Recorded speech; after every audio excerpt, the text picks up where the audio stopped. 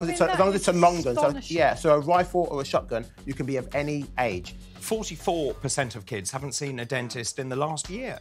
And that's because 80% of dentists aren't taking on children. Yeah. Now, that can't be right, can it? talkTV. It's the only place where you get the truth.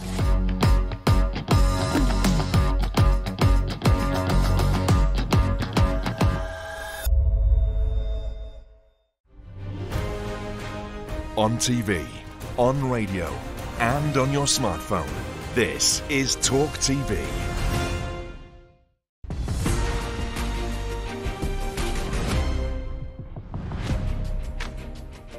Hello and welcome to the show. I'm Daisy McAndrew. And I'm Nick Wallis, sitting in for Vanessa Feltz. Coming up on the programme, Labour in crisis. Sir Keir Starmer hunts for more attendees of the now infamous Rochdale local community meeting after two would-be MPs are suspended over attacks on Israel.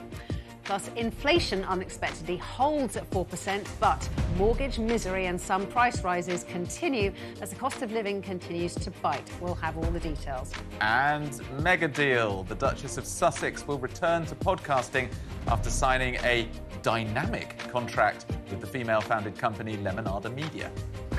OK, well, plenty to come over the next couple of hours, but first off, let's get the news headlines with Alex Barker. Good afternoon. The Bank of England's chief, Andrew Bailey, says he's encouraged by the latest inflation data, which showed the rate stayed level at 4% in January. The Office for National Statistics says rising energy prices were offset by food prices, which fell for the first month in over 2 years. It could be good news for mortgage holders as interest rates are also expected to come down. The Prime Minister told business leaders that the economy has turned a corner. Inflation has been more than half, from 11% down to 4%. Mortgage rates are starting to come down. Everyone is predicting us to grow this year. Our debt is on track to fall, providing that security in our public finances. And because of all of that, we've been able to start cutting taxes.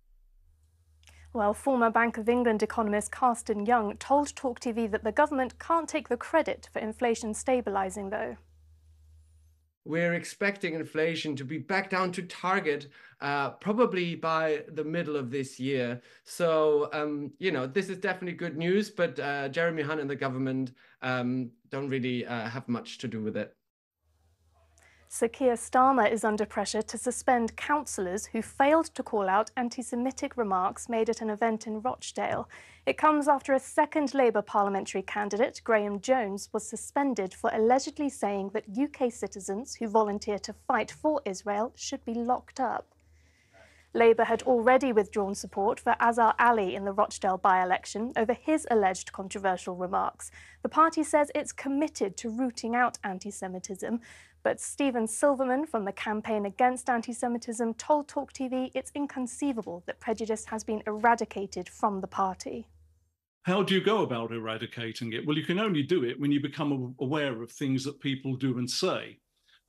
It stands to reason that there must still be a lot of people within the party at all levels who still hold the views that were problematic. They just haven't expressed them. Train drivers have announced fresh strikes in March. Members of the union ASLEF, who work at the LNER and Northern Railway companies, will walk out on Friday the 1st of March over pay and conditions. There will also be an overtime ban from the 29th of February to the 2nd of March. The union says it's fed up with the slow progress of negotiations with rail bosses. A faulty egg freezing product could have affected more than 100 women who had the procedure to preserve their chances of having children. The fertility regulator says 2 centres, one at Guy's Hospital in London and Jessup Fertility in Sheffield, could have used the product, meaning the eggs might not be usable. The centres say they have contacted all the patients affected. Ukrainian forces have reportedly destroyed a Russian warship off the coast of Crimea.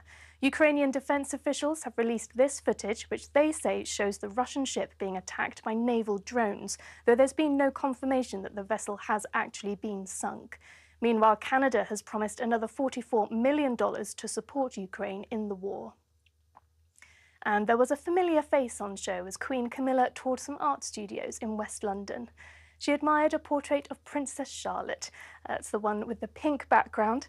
Meanwhile, her husband, King Charles, is at Sandringham after spending a day in London, thought to be for more cancer treatment following the announcement of his diagnosis last week. That's the latest. Time for a look at the weather next with Nazanin Gaffer.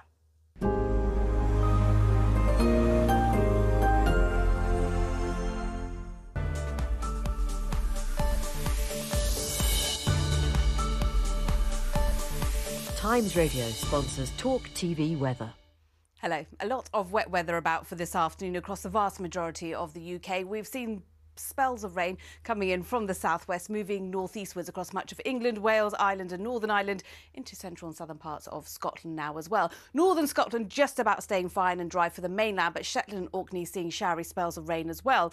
There's a few breaks in the cloud though for this afternoon for parts of the East Midlands, central and eastern England, and that will boost the temperatures with a mild airflow as well. So we're looking at highs locally of up to 15 degrees Celsius, above average for the time of year. Still cold across Scotland there, around 7 or 8 degrees Celsius, but that's around average. Now, overnight, we'll continue to see outbreaks of rain moving northwards across much of the UK. As you can see, some heavy downpours indicated by the brighter colours there across parts of Wales, northern England, southern Scotland into Northern Ireland for a time too. It will be a very mild night though. Temperatures, in fact, not really changing from the daytime highs, lows of around 7 to 11 degrees Celsius.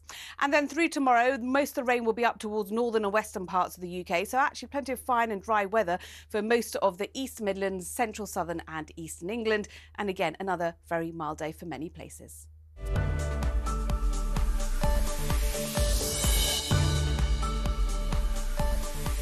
Times Radio sponsors talkTV weather.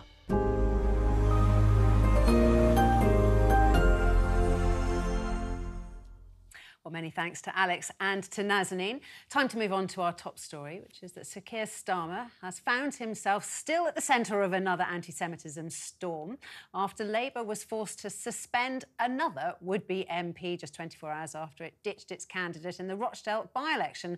Graham Jones, the prospective Labour MP for Hyndburn, was recorded making anti-Israel comments at the same local party meeting as Azhar Ali. Israel again, you know, and I'm sure that all these people think that when they go home, but you will not get Israel over the line unless we go at them hard. The uncovered recording has sparked questions about who else attended the meeting and why it was that both Graham Jones and Azhar Ali were not challenged in what they said at the time. And the fallout from the meeting has seen pressure build on Sir Keir, who promised to tear out anti-Semitism by its roots when he took over the Labour Party in 2020. Well, joining us now in the studio is talkTV's chief political commentator, Peter Cardwell, and down the line we're joined by former Labour official Richard Power Said and the former Labour MP, Sean Woodward. A very good afternoon to you all. Hi. Peter, let's start with you first of all. I was starting to think this is feeling like day 3 of a scandal. How much can you actually get out of this recorded meeting that took place? But it is starting to look very serious in the polls, potentially, for the Labour Party. Yes, the polls have tightened. Now, that may well have been to do with the 28 billion U-turn previously on the environmental links, but certainly this is harming the Labour Party, and it looks not just as if anti-Semitism is still within the Labour Party, which is what Keir Starmer, to give full credit to him, has spent 4 years trying to eradicate from the anti-Semitism that flourished under Jeremy Corbyn, but actually there are more and more details dripping out about this. As you said in your introduction, why did people not stand up and say something about this? There are other leaders that are reported to have been there, local council leaders and so on. Who was at this meeting? Why were they saying these things? And why was what both candidates saying tolerated? So, yes, it also looks in terms of political judgment as well, because originally people were sent out, shadow cabinet members like Pat McFadden, who's coordinating the whole election, and Lisa Nandy, to support Azhar Ali. But now, with more and more people involved with this, heavily embarrassing for the Labour Party, especially as as 2 constituencies, Kingswood and Wellingborough, go to the polls tomorrow. Yeah, but I mean, putting aside the delay in dropping Azhar Ali, we know that elements of the left within the Labour Party have a problem with Israel. We know that anti-Semitism has been a big issue on the left for many, many years. Why has this blown up now? I think it's blown up now because there's a recording. I think it's blown up now because it's such terrible anti-Semitism, the conspiracy theories that are being put forward, but also because there are 3 by-elections at the moment, and Azhar Ali is a candidate in one of them, in Rochdale, and he is someone who has been selected by Keir Starmer's Labour Party by apparently very tight procedures to actually be the candidate. So if you are someone who says, I have eradicated or attempted to eradicate or done lots of work to eradicate anti-Semitism within the Labour Party, which I think Keir Starmer, in fairness to him, actually has, well, then you say, well, how did this guy get selected for the by-election? That was only a couple of weeks ago that he was actually selected as the candidate. You also have the fact that there was a meeting full of Labour activists where people were saying and supporting very anti-Semitic tropes, conspiracy theories and anti-Israel comments. So that's a real dilemma for Keir Starmer. No one's saying that anti-Israel sentiment and anti-Semitism is eradicated from the Labour Party, but clearly you have a situation where this recording has come to light from wherever it's come from, doesn't really matter. Maybe it's a political opponent, maybe it's some disgruntled person within Labour. In a sense, it doesn't matter. But we have this row coming up again and really dominating the news agenda. And whilst the Conservatives are saying bits and pieces about this, really all they have to do is sit back and see the news agenda rumble on and the problems continue and indeed escalate for Keir Starmer. Yeah. Let's go to Sean Woodward. Sean Woodward, you've been involved in plenty of elections, by-elections and general elections over the years. And you know that to get those foot soldiers out, banging on doors, posting leaflets, they need to believe in the leader. They need to believe in the chances of election. Now, of course, Labour supporters and party members do have belief at the moment because they've been looking at the polls and they put their trust in Keir Starmer as somebody who could take the Labour Party away from the days of Jeremy Corbyn and lead them to number 10. There are going to be quite a lot of wobbles going on within the party at the moment. Well, you're not wrong, Vanessa, and at the same time, I don't think Keir Starmer is wrong to be gripping this in the way that he's doing it. But that doesn't in any way take away from the fact that something very clearly has gone wrong in Rochdale, and something very clearly went wrong in that seemingly dreadful meeting, in which people said things for which they rightly should be called out for, and the party should exert the strongest discipline, so that the message that Keir has been promulgating for the last 4 years, which is that he will not tolerate anti-Semitism in the Labour Party, is absolutely at the centre of our policies and at the centre of the values of our candidates. And if somebody has managed, maybe a little bit like that man who managed to get on a British Airways plane without a passport and get through security and fly to New York, if he's actually managed to get through the process and selected without being spotted, then David Evans, the General Secretary, has got some work to do to sort out how on earth that happened.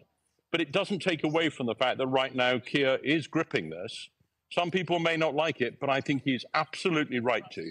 Anti-Semitism has no place in the Labour Party. It was allowed under Jeremy Corbyn's leadership, and it has to be expunged from the Labour Party wherever it is found. But Sean Woodward, just picking you up on that point, it's not as if this candidate, Azhar Ali, was a complete unknown. And in fact, it's quite the reverse. When he first got into hot water at the beginning of this week, there were plenty of prominent Labour voices that were coming out to support Azhar Ali. He was a very well-known person. In fact, we're led to believe that he's pretty chummy with Keir Starmer himself. So it's not the fact that he slipped through the net, in the search for candidates. He's been around a long time. He knows a lot of the big cheeses in the Labour Party. No. They all thought he was a jolly good fellow.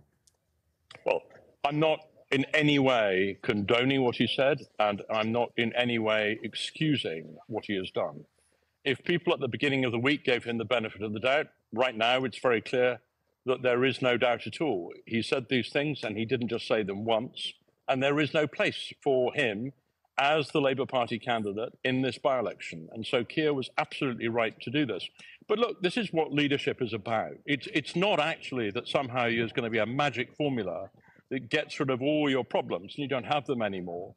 It's that when problems do appear or do reappear, how do you deal with them? And I think one of the things the country can see now is how Rishi Sunak is trying to grip his party and failing inside the Conservative Party, with Liz Truss and others forming a splinter party within the party. And you see Keir Starmer here saying, look, I gave this guy the benefit of the doubt when I was told he said one thing wrong. But this is a pattern. You know what? There's no room for this in the Labour Party. He has to go. And I think Keir was right to do that. Richard, let's put aside the conspiracy theory element to what Azhar Ali said and the whiff of anti-Semitism that hangs around his comments about powerful figures in the media. Is it not understandable and perhaps encouraged within certain parts of the Labour Party to be sharply critical of Israel. Was not some of these sentiments expressed in that meeting simply critical of Israel rather than being anti-Semitic? I mean, do you think it's OK for people in Labour to loathe what Israel is up to? No, it's not OK to loathe. Sorry, this was a question. Sorry, Sean. I do beg your It's pardon. not, This was a question for okay Richard. to loathe Palestinians either. Sorry, Sean. Sorry, Sean. This was a question for Richard. Just to slightly correct what you said there, Nick, I don't think it was a whiff of anti-Semitism about that point that was made about people in the media. I think he literally referred to, it was something, the phrase was something like certain Jewish persons in the media. So, I mean, I think we can all agree that that's sort of out and out anti-Semitism. Your question, you know, about being really critical of Israel, I think we all know that there is a difference between being very critical of the decisions made by the Israeli government and being anti-Semitic. I mean, a lot of Jews in this country, indeed a lot of Jews in Israel, are extremely critical of the current administration in Israel. So I think we can all tell that there is a big difference between those things. It's very clear to me that what happened in that appalling meeting went way over the line. So what needs to be done about it? Because we're hearing that there are queries being raised about how many people were at the meeting, why no one stood up and said anything, whether those people should be disciplined because they didn't shout Azar Ali down in what he was saying. I mean, where does this go, and to what eventual effect do you think it will have? So I guess there's kind of two things here, right? There's our moral judgments, our criticisms of people failing to you know, to criticize people who are putting out conspiracies, that kind of thing. There's our moral criticisms, and then there's like the kind of legalistic punishment of the Labour Party rule system and punishment system. And the thing that I think we need to bear in mind here is that in the UK, it's not illegal to not report a crime. There's no legal obligation to report a crime, and I think it would be a pretty strange situation if we treated breaking the rules of the Labour Party as more serious than breaking the laws of the land. So should people be criticised for failing to call it out? Yes, but should we bear in mind that different people will have different reasons for that? Some of them maybe have been felt intimidated, for instance, by a very senior person in their local party saying something. Like, there are all sorts of reasons why people might have failed to do that. We might criticise them for it, but kicking them out of the party is a very different thing. Richard, I'd love to get your view on what Sean Woodward was saying a minute ago about, you know, that Keir Starmer had acted pretty fast, is being pretty ruthless, is doing what's necessary, when, of course, there are plenty of people saying actually he took far too long. He waited for, you know, the newspapers and the recording second bite of the cherry, that he was rather naive in thinking that that was going to be the end of it, that he could say, oh, the poor chap's made a mistake, he's made a fulsome apology, that's the end of it. Where do you think that the party faithful will be at the moment as they look at Keir Starmer? Will they think, you know, this is the decisive leader we need and deserve, or will they be thinking, actually, maybe the government's got a point, maybe Keir Starmer is a flip-flopper and isn't decisive enough? No, I don't think there's any chance of that. I think that, I mean, look, I think about my own experience when I used to work at Labour Party HQ, because I totally get why people wanted faster action. I did too on this decision. And I think that we all agree now that it was the wrong decision to keep Azar Ali on, to keep on backing him as the candidate. And I think Keir Starmer's always been really clear that his primary responsibility is to our Jewish communities and to reassuring them about the Labour Party, because we really failed them previously. But there is a tension, a kind of fundamental tension, and this is true in the law and it's true in the Labour Party, between being fair to people when you think they've broken your rules and being really quick in administering justice. Those things are always going to be a little bit contradictory, and balancing them out is really tough. And yeah, like I say, I think about when I was at HQ, you get somebody really apologising as soon as they've been caught out. Maybe they've got what sounds like quite a decent explanation. You know, my understanding is that people interpreted what Azhar Ali said as he was maybe trying to persuade people who were at that meeting not to leave the party, and so he sort of tried to bridge the gap by saying these conspiracy theories. Look, it doesn't sound to me like that was the case, but you can understand why if you're trying to adjudicate this, you're at Labour HQ, you get given what sounds like maybe it's a decent explanation, you've at least got to listen to that, you've got to give it a fair hearing. And I think, to be honest, that is what people want from a leader of the Labour Party, from a Prime Minister, somebody who's going to give people a fair hearing, but ultimately make the right decision in whether to punish someone or not. Sean, we've got to go very shortly, so a very short answer, if you wouldn't mind. There will be many people who will just think, well, this is what certain factions within the Labour Party will say when their guard is down, and so it's no surprise to them. How are Labour going to change the dial on this to persuade the country that they're not riven with people who, when they think no one is listening, can start spouting anti-Semitic conspiracy theories?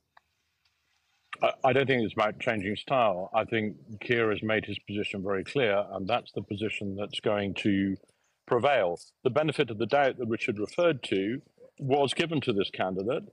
We now realise that that benefit of the doubt, unfortunately, he was the wrong person, because his values are not the Labour Party's values under Keir Starmer. And those people who don't share those values, I think it's going to be very difficult for them to want to stay in the Labour Party. So I think what's at the heart of this, though, and this is a very important thing, this is not about being anti-Jewish, anti-Israel, anti-Palestinian. This is about the values of a leader, the man who I hope will be our Prime Minister, in which hate has no part in the values of government, and the tolerance of hate and the tolerance of prejudice has no part in the place of a future Labour government. And I think where Richard and I would be absolutely united on here is it may have taken a few days to get to the right place, but the right place is the one that Keir believed in last week, and it's the right place in terms of the values of the Labour Party at the next election. Okay, sure. Anti-Semitism has no place in the Labour Party or in a Labour government. OK, Sean Woodward, thank you. Thank you very much. And also thank you to Richard Paraside.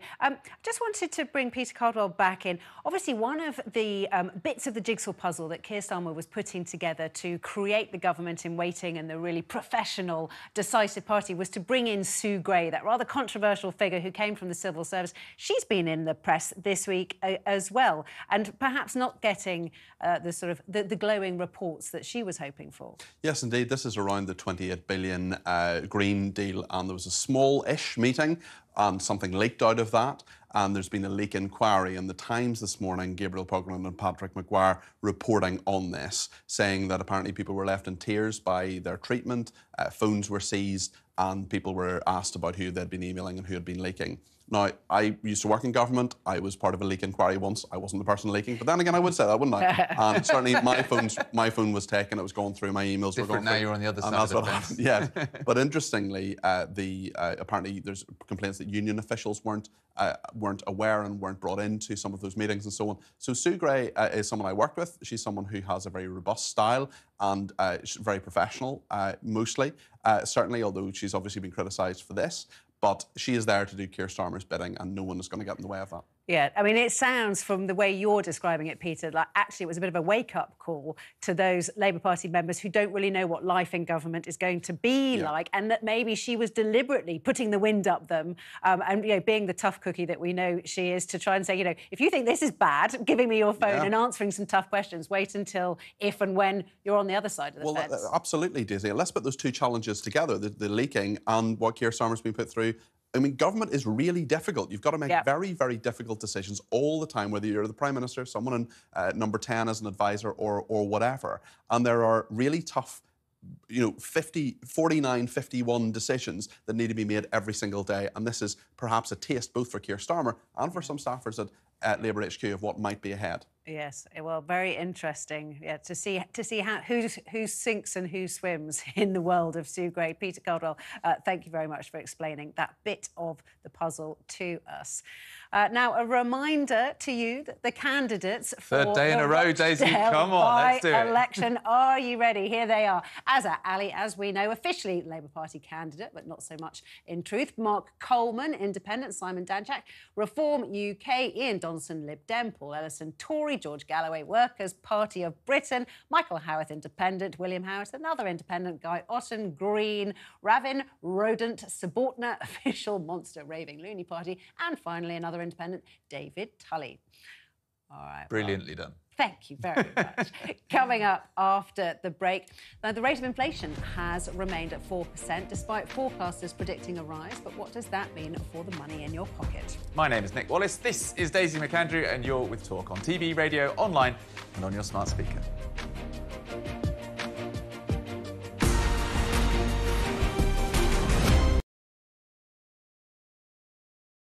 Hey, very good morning to you. Thanks for joining us. You're with Talk TV, on radio, online. And we're on your smart speaker. If it was Osama bin Laden, a terrorist as well, a war criminal as well, would you be giving him a floor? Would you be asking for him to be interviewed and giving a space so he could explain himself? A woman can become a man and a man can become a woman. And if you think that, you're certifiably insane. There is something to be said, though, about types of breed, that if they do turn, then you can be in trouble. I've got a cockapoo. No. If that cockapoo turns on me, I win the battle. I don't see any sign of forgiveness from the other members of the family for the terrible lies and disloyalty which he's shown. This concept that actually kids wouldn't carry knives if they could go and play tiddlywinks at the corner of a street or whatever. I think it's a nonsense. King Charles has been diagnosed with cancer. The palace released a new picture of King Charles showing His Royal Highness smiling and buoyant despite the shock news. Move over, Harry. When it comes to celebrity pals, William has just landed one of the biggest stars on the planet. Prince William has only gone and bagged Tom Cruise as a surprise celebrity guest for the London Air Ambulance charity gala he spoke at. It's not like, they live in an average semi and where's Harry going to sleep? You might have thought he's come all the way. Couldn't he at least have spent a couple of days with them at Sandringham, just, to use the vernacular, chilling out a bit? What are you doing? I'm just about to do it. Ooh! It's Carry On. What just happened? Whoa, listen. It may be that it's a more serious problem at the BBC than just her. I'm giving her some objectivity because I think you've got to look at someone. What are you doing that for? This is Plank of the Week, Will. A bloody therapy session. The problem is, Liz Truss is the most unpopular Prime Minister that we've ever had, and so they would have been better off calling it Unpopcon. Nobody is spending any money. They're not prepared to do it. I mean, why is that? Quite simple. The downturn in the spend is three simple words: financial fair play. Stop creating all of these funny little factions with their funny little names. The New Conservatives, the ERG, the Common Sense Research Group, the Red Wall, Red Trouser, Popcorn. I mean, popcorn, what is that? And with the gun culture, in 30 of the US states, there is no minimum age for guns. As long as it's a long gun. So a rifle or a shotgun, you can be of any age. 44% of kids haven't seen a dentist in the last year. And that's because 80% of dentists aren't taking on children. Now, that can't be right, can it? Talk TV. It's the only place where you get the truth.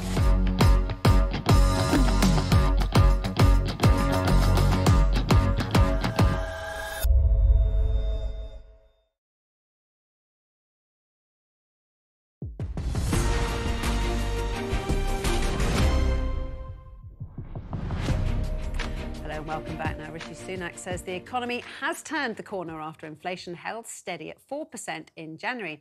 Experts had expected inflation to rise due to higher energy bills, but a fall in food prices for the first time in 2.5 years helped offset the costs. There are now hopes that the Bank of England could start cutting interest rates earlier than expected. Labour, however, says millions of families are struggling and prices are still rising. Joining us now is Victoria Scholar, Head of Investment at Interactive Investor. Hi there, Victoria. With interest rates slowing, that still doesn't mean that prices are coming down. It just means they're going up more slowly than before, and we know how much people are struggling at the moment. Yeah, that's right. The inflation rate looks at how much prices have changed over the last 12 months. But the cumulative inflation that we've seen since COVID has been much more dramatic. So even as the inflation rate comes down, families and individuals are still grappling with price pressures, whether that's in the supermarkets, filling up their tank with petrol, or paying rental costs. So inflation is still a problem, which is why interest rates have gone up a lot since December of 2021. And the Bank of England's in wait-and-see mode to decide when it can actually start cutting interest rates. It's still double the 2% target, isn't it? So do you believe Rishi Sunak when he says the economy's turned the corner? It's difficult. The last mile of getting inflation back down to that 2% target is going to be the most challenging. To put it into context, inflation has come down a lot. In October of 2022, it was at a 40-year high of 11.1%.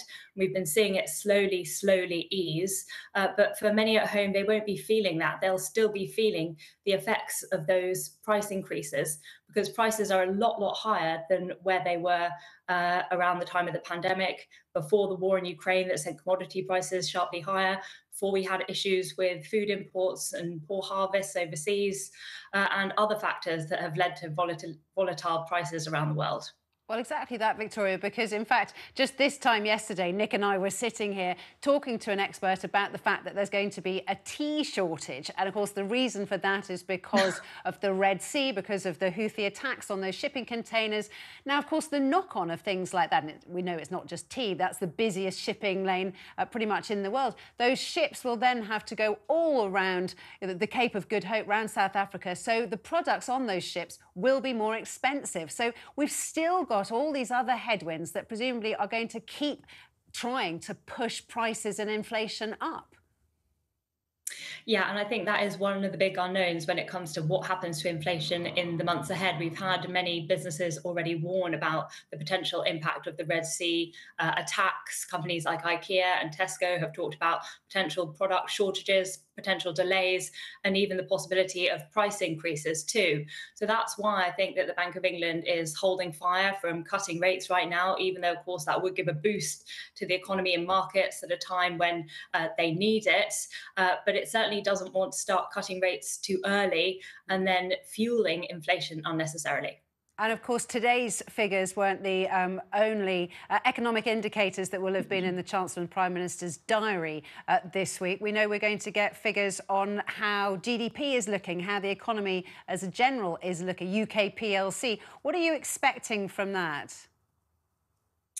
Well, it's going to be interesting to see whether we fell into a technical recession at the end of last year. But really, it doesn't matter that much whether we get a figure that's just above zero or just below zero. It's more about how people are feeling. And I think it's the pressures from inflation, from higher interest rates, and the broader cost of living crisis that makes a lot of people feel as though we're in a recession, whether or not we have actually reached that technical hurdle. Just out of interest, Victoria, what is it that has brought the interest rates down? Is it the cheaper fuel prices coming through into the commodities?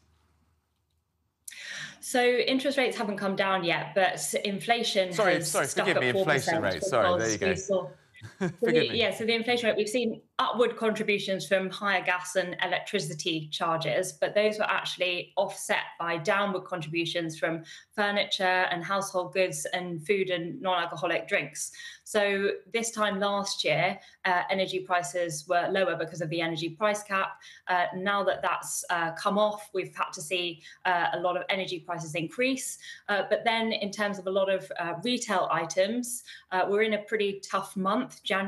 We're talking about a tough month, January, after the festive cheer has ended. And that's when sales come in. So a lot of businesses are cutting their prices. Also in the supermarkets, they've been taking part in this fierce price war, competing with the likes of Aldi and Lidl, which are notoriously competitive on price. So we've been seeing supermarkets have to cut prices on essential items.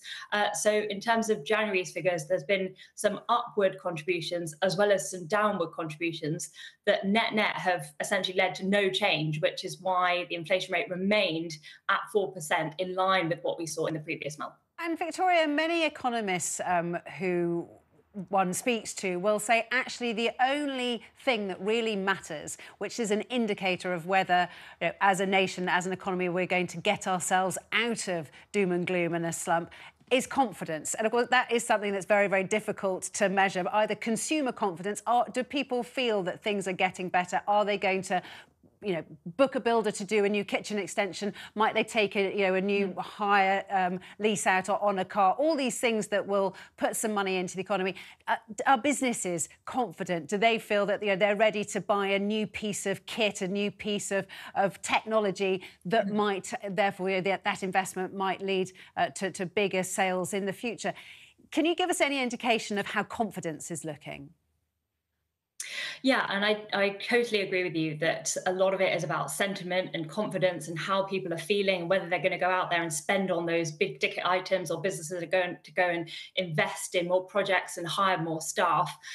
Now, I think one big potential tailwind to confidence is going to be the fact that economists and analysts are all expecting that the Bank of England is going to cut rates at some point this year. And of course, cheaper borrowing is extremely positive for businesses and consumers, can help fuel activity in the housing market. It can help fuel all sorts of other business activity as well. So I think the fact that this is on the horizon is helping to drive a pickup in confidence this year, because there's no doubt that we've been in a period of low confidence since the pandemic, and then the war in Ukraine, then the tensions in the Middle East. It's been a really tumultuous time, but it does feel as though this lifeline around the corner of potential easing in borrowing rates is helping to drive a slight pickup in business and consumer confidence. That's really interesting stuff, Victoria. Thank you very much indeed. Victoria Scholar there from Interactive Investor. Coming up after the break, heartbreak for more than 100 women after a freezing error damages eggs and embryos at a fertility clinic. I'm Daisy McAndrew, this is Nick Wallis, and we're sitting in for Vanessa Feltz this week. You're with Talk on TV, radio, online and on your smart speaker.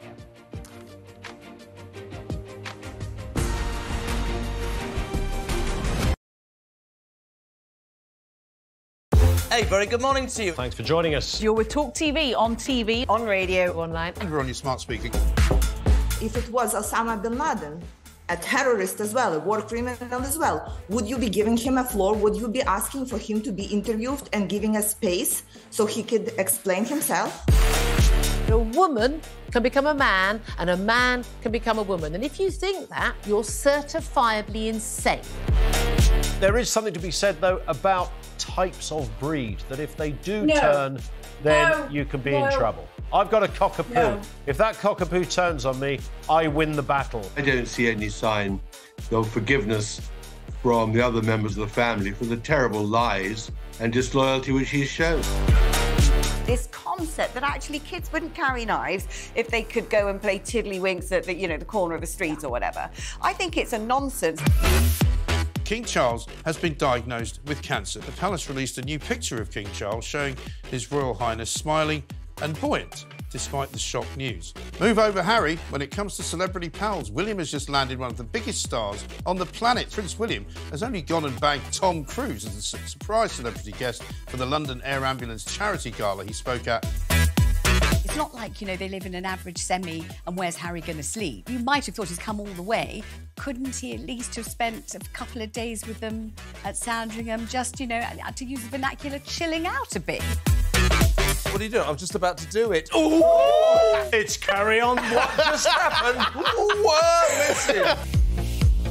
It may be that it's a more serious problem at the BBC than just her. I'm giving her some objectivity because I think you've got to look at someone. What are you doing that for? This is Plank of the Week, Will. A bloody therapy session. The problem is, Liz Truss is the most unpopular Prime Minister that we've ever had, and so they would have been better off calling it Unpopcon. Nobody is spending any money. They're not prepared to do it. I mean, why is that? Quite simple. The downturn in the spend is three simple words: financial fair play. Stop creating all of these funny little factions with their funny little names. The New Conservatives, the ERG, the Common Sense Research Group, the Red Wall, Red Trouser, Popcorn. I mean, popcorn, what is that? And with the gun culture, in 30 states, 30 of the US states, there is no minimum age for guns. As long as it's a long gun. So, yeah, so a rifle or a shotgun, you can be of any age. 44% of kids haven't seen a dentist in the last year. And that's because 80% of dentists aren't taking on children. Now, that can't be right, can it? talkTV. It's the only place where you get the truth.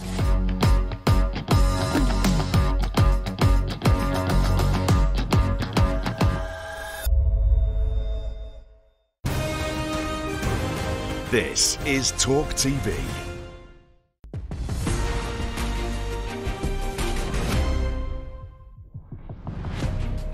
Hello and welcome back. Now, more than 100 women who had their eggs and embryos frozen at a leading fertility clinic have been told they might have been damaged due to a fault in the freezing process. The clinic at Guy's Hospital in London says it may inadvertently have used some bottles of a faulty freezing solution in September and October 2022 without knowing that the liquid was defective at the time. It's a terrible story, this. It's believed that many of the 136 patients affected have subsequently had cancer treatment, which may have left them unable to conceive naturally. Guy's Hospital has now contacted all those affected and apologised, and the fertility regulator is investigating. Joining us now are the barrister Paula Roan Adrian and GP Dr. Philippa Kay. Dr. Kay, first of all, I mean, this is just heartbreaking. One thing that none of us can understand is why it took so long for Guy's Hospital to contact the people who were affected and say that they think they may have lost their embryos. Absolutely. So first of all, this is a really, really heartbreaking story. And that people will choose to freeze eggs or freeze embryos for lots of reasons to preserve their fertility. For example, let's say they feel that they're not ready to have a child, but they would like to in the future. But actually, for lots of women, they do it before treatment for cancer. And it may be that their cancer treatment, radiotherapy, chemotherapy, then puts them into an early menopause, which of course then impacts their ability to get pregnant naturally afterwards. And the real concern that we have here when it comes to medicine, if a mistake is made, you own up to it and you talk about it early, as soon as you know. And the fact that it took so long, to me, is even more concerning. Yeah, because the treatment was in autumn 22. That's the time where they think the fluid batch was used. The drug company alerted, we understand, the NHS in February 2023, but this was not communicated to the patients. And of course, the fear is that many of the people who donated their eggs may have then gone on to have a treatment which they could have not had if they thought there was an opportunity to freeze some more of their eggs or go through that procedure once more. And so there are people who may be looking at this window of opportunity that was slammed shut on them because they just didn't have the information. It seems almost scandalous, this. I think that in each individual case, whether or not the extra time would have changed things will be very individualized. Because it may be that actually you freeze your eggs and you go through that process and then you start cancer treatment straight away. And it may be that there is something else that has happened. And of course, just the simple passage of time means that you're getting older.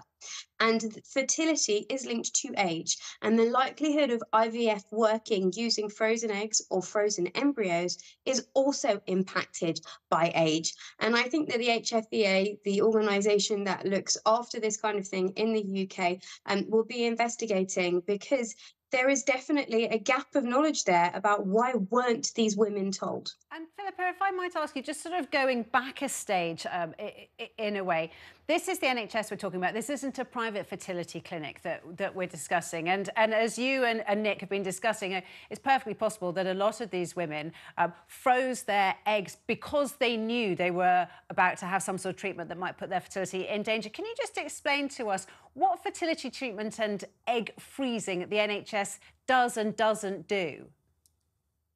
What happens when you get to the point of having the discussion about egg freezing, and there are various different times that might happen. So it might happen in an already pretty traumatic time. You're going to need to have chemotherapy. You're going to need to have radiotherapy. We're going to delay that for a month or so whilst you consider this. Or it might be happening, for example, as you're just getting older and you'd like to freeze your eggs to preserve your fertility.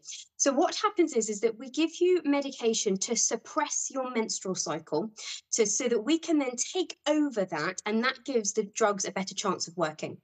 And then you have injections of FSH, follicle stimulating hormone, which is a hormone that women produce naturally in the brain that tells their ovaries to produce follicles from which you get eggs. But we give higher doses because we don't just want 1 or 2 eggs. We want lots, 12, 14, 15 eggs to mature and develop so that we have as many eggs as we can to freeze or to fertilize and freeze the embryos.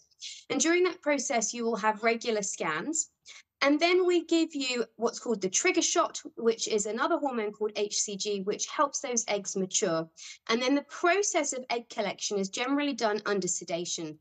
And we use the ultrasound guidance and a needle through the vagina into the ovary to collect the eggs. And then at that point, you either freeze the eggs or you fertilize them with sperm, donor sperm or partner sperm.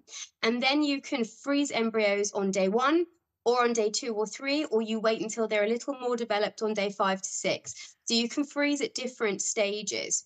And at that point, we now have ordinarily more time.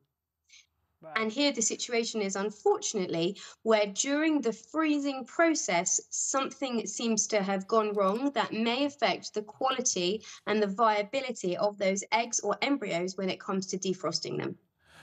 Paula, Rain, Adrian, it does sound as if that there's potential for a claim here because the service was not as it was advertised. Something went horrendously wrong. What's your view on this, especially given that we know that it's possible that other clinics might have been affected by this dodgy batch of fluid that was sent over from the States?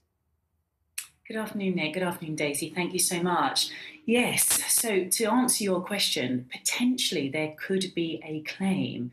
What we are seeing unfolding, sadly, before our eyes is potential negligence on the part of the company that provided the solution that I understand was used to freeze the eggs, to maintain them and to keep them safe during that freezing process. It's quite usual for there to be such claims in terms of any type of medical negligence. That isn't unusual for us in the legal remit.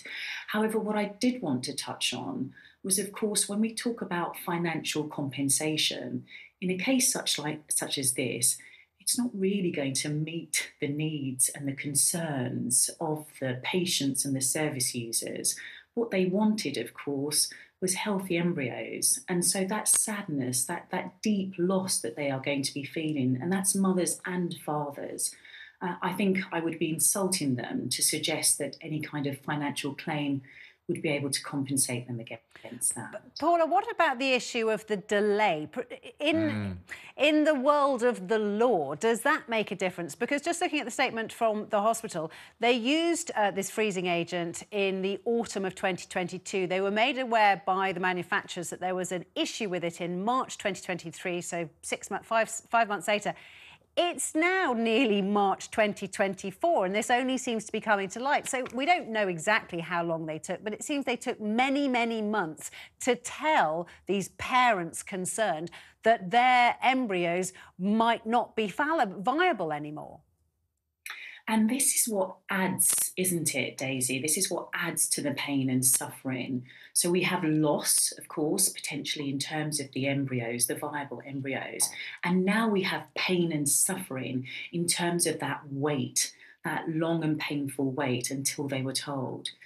It can get complicated, though, Daisy, because in this process, we need to look at the chain of negligence and who was responsible in terms of that at each stage in that chain.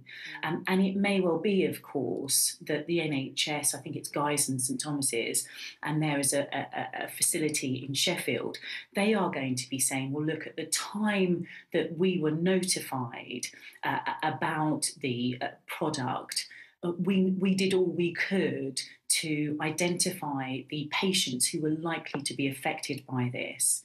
That's going to be a key for the patients. You know, when were they notified, and did Guy's and St Thomas's, did the Sheffield facility contact them as soon as they possibly could? I'm going to put my neck on the line there and say that that is going to be the absolute crux of the argument, with, I suspect, many of these parents saying no, they were not informed as quickly as possible, and the NHS saying maybe they did do their best. I'm really sorry to say that we've run out of time, but I can imagine this is going to be a story that we will have to return to more than once on talkTV. Dr. Philippa Kay and Paula Roan, Adrian, thank you very much for setting it out and giving us your opinions. I've learnt a lot this afternoon about fertilisation. Good news you can use.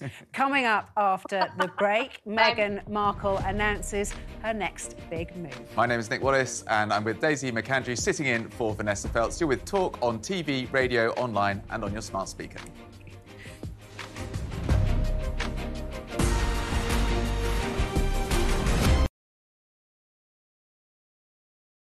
Hey, very good morning to you. Thanks for joining us. You're with Talk TV, on radio, online. And we're on your smart speaker. If it was Osama bin Laden, a terrorist as well, a war criminal as well, would you be giving him a floor? Would you be asking for him to be interviewed and giving a space so he could explain himself? A woman can become a man and a man can become a woman. And if you think that, you're certifiably insane. There is something to be said, though, about types of breed, that if they do turn, then you can be in trouble. I've got a cockapoo. No. If that cockapoo turns on me, I win the battle. I don't see any sign of forgiveness from the other members of the family for the terrible lies and disloyalty which he's shown. This concept that actually kids wouldn't carry knives if they could go and play tiddlywinks at the, you know, the corner of the street or whatever. I think it's a nonsense. King Charles has been diagnosed with cancer. The palace released a new picture of King Charles showing His Royal Highness smiling and buoyant despite the shock news. Move over, Harry. When it comes to celebrity pals, William has just landed one of the biggest stars on the planet. Prince William has only gone and bagged Tom Cruise as a surprise celebrity guest for the London Air Ambulance charity gala he spoke at. It's not like, you know, they live in an average semi and where's Harry going to sleep? You might have thought he's come all the way. Couldn't he at least have spent a couple of days with them at Sandringham, just, you know, to use the vernacular, chilling out a bit? What are you doing? I'm just about to do it. Ooh! It's Carry On. What just happened? Whoa, listen. It may be that it's a more serious problem at the BBC than just her. I'm giving her some objectivity because I think you've got to look at someone. What are you doing that for? This is Plank of the Week, Will. A bloody therapy session. The problem is, Liz Truss is the most unpopular Prime Minister that we've ever had, and so they would have been better off calling it Unpopcon. Nobody is spending any money. They're not prepared to do it. I mean, why is that? Quite simple. The downturn in the spend is three simple words: financial fair play. Stop creating all of these funny little factions with their funny little names. The New Conservatives, the ERG, the Common Sense Research Group, the Red Wall, Red Trouser, Popcorn. I mean, popcorn, what is that? And with the gun culture, in 30 states, 30 of the US states, there is no minimum age for guns. As long as it's a long gun. So a rifle or a shotgun, you can be of any age. 44% of kids haven't seen a dentist in the last year. And that's because 80% of dentists aren't taking on children. Now, that can't be right, can it?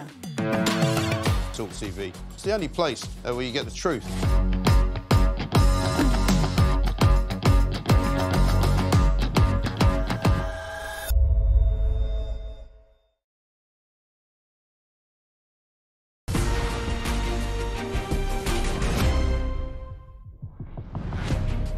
Hello and welcome back. Meghan Markle has announced she'll be launching a new podcast with a company called Lemonada Media, who say they're making life suck less, one podcast at a time.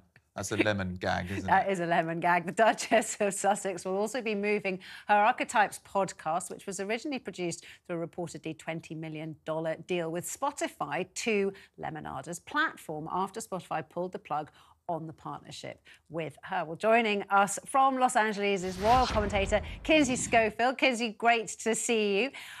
What's the reaction been? What's your reaction to this Lemonada deal? I mean, one thing that I haven't said yet is that it is striking that Meghan didn't move over to something like Audible or iHeart, which I think would compare to a Spotify.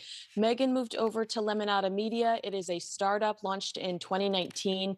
And they only have, last time I checked, 50 shows under their umbrella.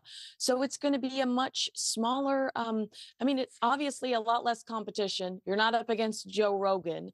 But I feel like it might be a little bit of a fall from grace. I've made the argument that I think that she's going to get a lot of hands-on attention, and they're probably going to cater to her. And I think she's going to have a lot more control in this arena.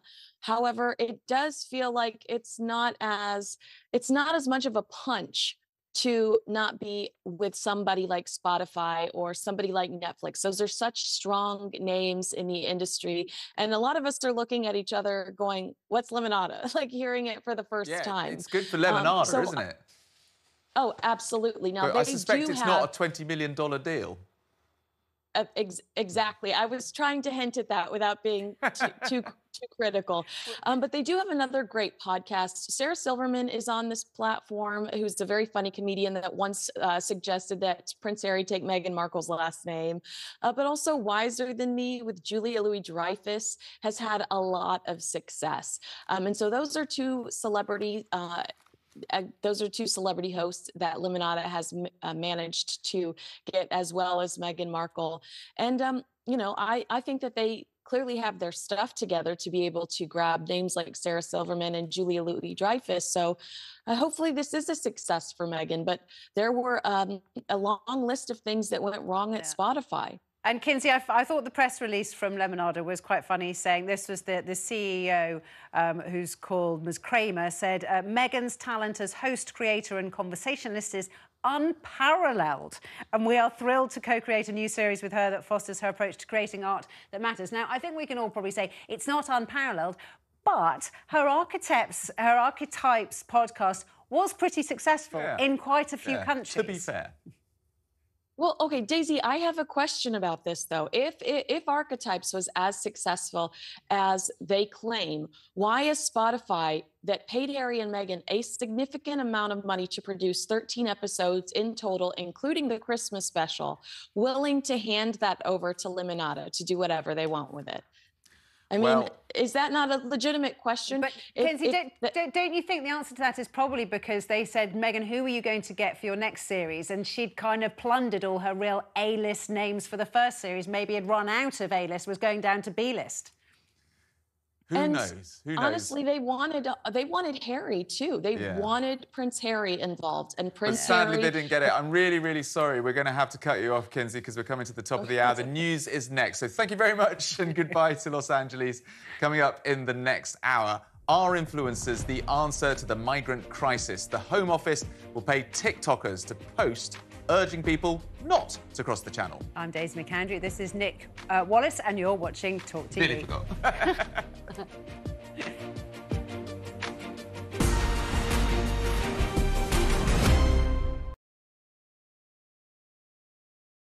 Hey, very good morning to you. Thanks for joining us. You're with talkTV, on radio, online. And we're on your smart speaker.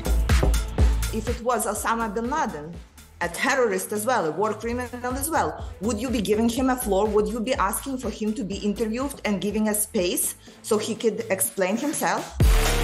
A woman can become a man and a man can become a woman. And if you think that, you're certifiably insane. There is something to be said, though, about types of breed, that if they do turn, then you can be in trouble. I've got a cockapoo. No. If that cockapoo turns on me, I win the battle. I don't see any sign of forgiveness from the other members of the family for the terrible lies and disloyalty which he's shown. This concept that actually kids wouldn't carry knives if they could go and play tiddlywinks at the corner of the street or whatever. I think it's a nonsense. King Charles has been diagnosed with cancer. The palace released a new picture of King Charles showing His Royal Highness smiling and buoyant despite the shock news. Move over, Harry. When it comes to celebrity pals, William has just landed one of the biggest stars on the planet. Prince William has only gone and bagged Tom Cruise as a surprise celebrity guest for the London Air Ambulance charity gala he spoke at. It's not like, you know, they live in an average semi and where's Harry going to sleep? You might have thought he's come all the way. Couldn't he at least have spent a couple of days with them at Sandringham, just, you know, to use the vernacular, chilling out a bit? What are you doing? I was just about to do it. Ooh! It's Carry On. What just happened? Whoa, listen. It may be that it's a more serious problem at the BBC than just her. I'm giving her some objectivity because I think you've Why? got to look at someone. What are you doing that for? This is Plank of the Week, Will. A bloody therapy session. The problem is, Liz Truss is the most unpopular Prime Minister that we've ever had, and so they would have been better off calling it Unpopcon. Nobody is spending any money. They're not prepared to do it. I mean, why is that? Quite simple. The downturn in the spend is three simple words: financial fair play. Stop creating all of these funny little factions with their funny little names. The New Conservatives, the ERG, the Common Sense Research Group, the Red Wall, Red Trouser, Popcorn. I mean, Popcorn, what is that? And with the gun culture, in 30 states, 30 of the US states, there is no minimum age for guns. As long as it's a long gun. So, yeah, so a rifle or a shotgun, you can be of any age. 44% of kids haven't seen a dentist in the last year. And that's because 80% of dentists aren't taking on children. Now, that can't be right, can it? talkTV. It's the only place where you get the truth.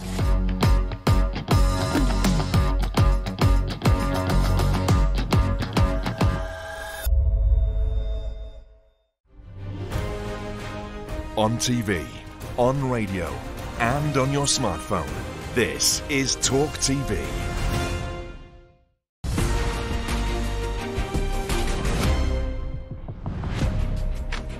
Welcome back to the programme. My name is Nick Wallis. And I'm Daisy McAndrew. We're sitting in for Vanessa Feltz this week, and here's what's coming up this hour.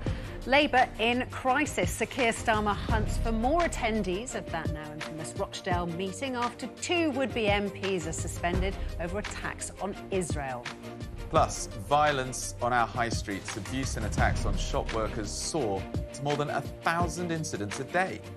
And are influencers the answer to the migrant crisis? The Home Office will pay TikTokers to post urging people not to cross the channel. Plenty still to come over the next hour, but first let's get the news headlines with Alex Barker. Good afternoon. The Bank of England's chief, Andrew Bailey, said he's encouraged by the latest inflation data, which showed the rate stayed level at 4% last month. That's still above the target of 2%, but it might be good news for mortgage holders, as it could mean interest rates come down. Mr. Bailey told the House of Lords Economic Affairs Committee that it's broadly positive news ahead of wider GDP figures expected to be released tomorrow. Whether we will find out whether we had a so-called technical recession or not, depending on what the fourth quarter number is. In our February March policy report, frankly, it was in the balance. We didn't have a recession in the forecast, but it's at best flat in the view we took. So, it wouldn't take much to tip it either way, frankly. Sir Keir Starmer is under pressure to suspend councillors who failed to call out anti-Semitic remarks made at an event in Rochdale. It comes after a second Labour parliamentary candidate, Graham Jones, was suspended for allegedly saying that UK citizens who volunteer to fight for Israel should be locked up. Labour had already withdrawn support for Azhar Ali in the Rochdale by-election over his alleged controversial remarks. The party says it's committed to rooting out anti-Semitism. However, Stephen Silverman from the Campaign Against Anti-Semitism told talkTV it's inconceivable that prejudice has been eradicated from the party. How do you go about eradicating it? Well, you can only do it when you become aware of things that people do and say. It stands to reason that there must still be a lot of people within the party at all levels who still hold the views that were problematic. They just haven't expressed them. The University of Bristol has lost its bid to overturn a court ruling that it discriminated against a student who took her own life. 20-year-old Natasha Abrahart died in April 2018. A judge previously ruled that the university had failed to make reasonable adjustments for Natasha, who had chronic anxiety. Today, the High Court upheld the ruling that the university had contributed to her death. Train drivers have announced fresh strikes in March. Members of the union ASLEF, who work at LNER and Northern Railway companies, will walk out on Friday the 1st of March over pay and conditions. There will also be an overtime ban from the 29th of February to the 2nd of March. The union says it's fed up with the slow progress of negotiations with rail bosses. A faulty egg freezing product could have affected more than 100 women who had the procedure to preserve their chances of having children.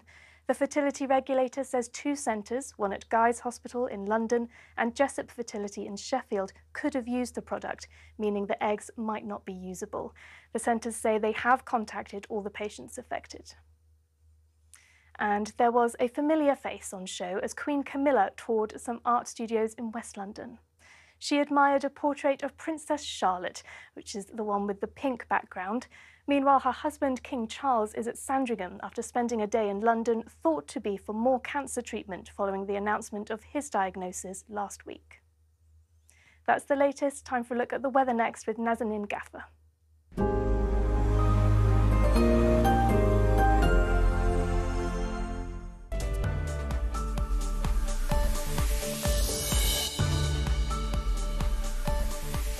Times Radio sponsors talkTV weather. Hello. It's been very wet across the UK for Valentine's Day. Only a bit of dry weather has been had across parts of northern mainland Scotland. Shetland and Orkney have seen some showery spells of rain as well. You can see from the earlier satellite and radar picture there's been some pretty hefty downpours too, particularly down towards parts of the southwest, but yet more wet weather is expected to come through into tonight. So tonight, generally quite cloudy. Outbreaks of rain continue to come in from the southwest and spreading northwards across many areas. Some heavy downpours likely throughout the night across southern parts of Scotland, Northern Ireland, Northern England, parts of Wales as well. A bit drier by dawn towards parts of the south. A very mild night. Temperatures not really changing from the daytime highs, with lows of around 7 to 11 degrees Celsius. And a mild day everywhere for tomorrow. Spells of rain continue to move northwards, mainly across parts of Scotland, Northern Ireland, Northern and Western England, and for Wales. Quite a lot of rainfall likely across parts of the southwest that could cause some localised flooding issues. But for central, southern and eastern England, mostly fine and bright. And then going on into Friday, brief ridge of high pressure develops. So eventually, as that rain clears away eastwards, we'll see somewhat dry conditions, but still some light and patchy rain likely across northern and western areas.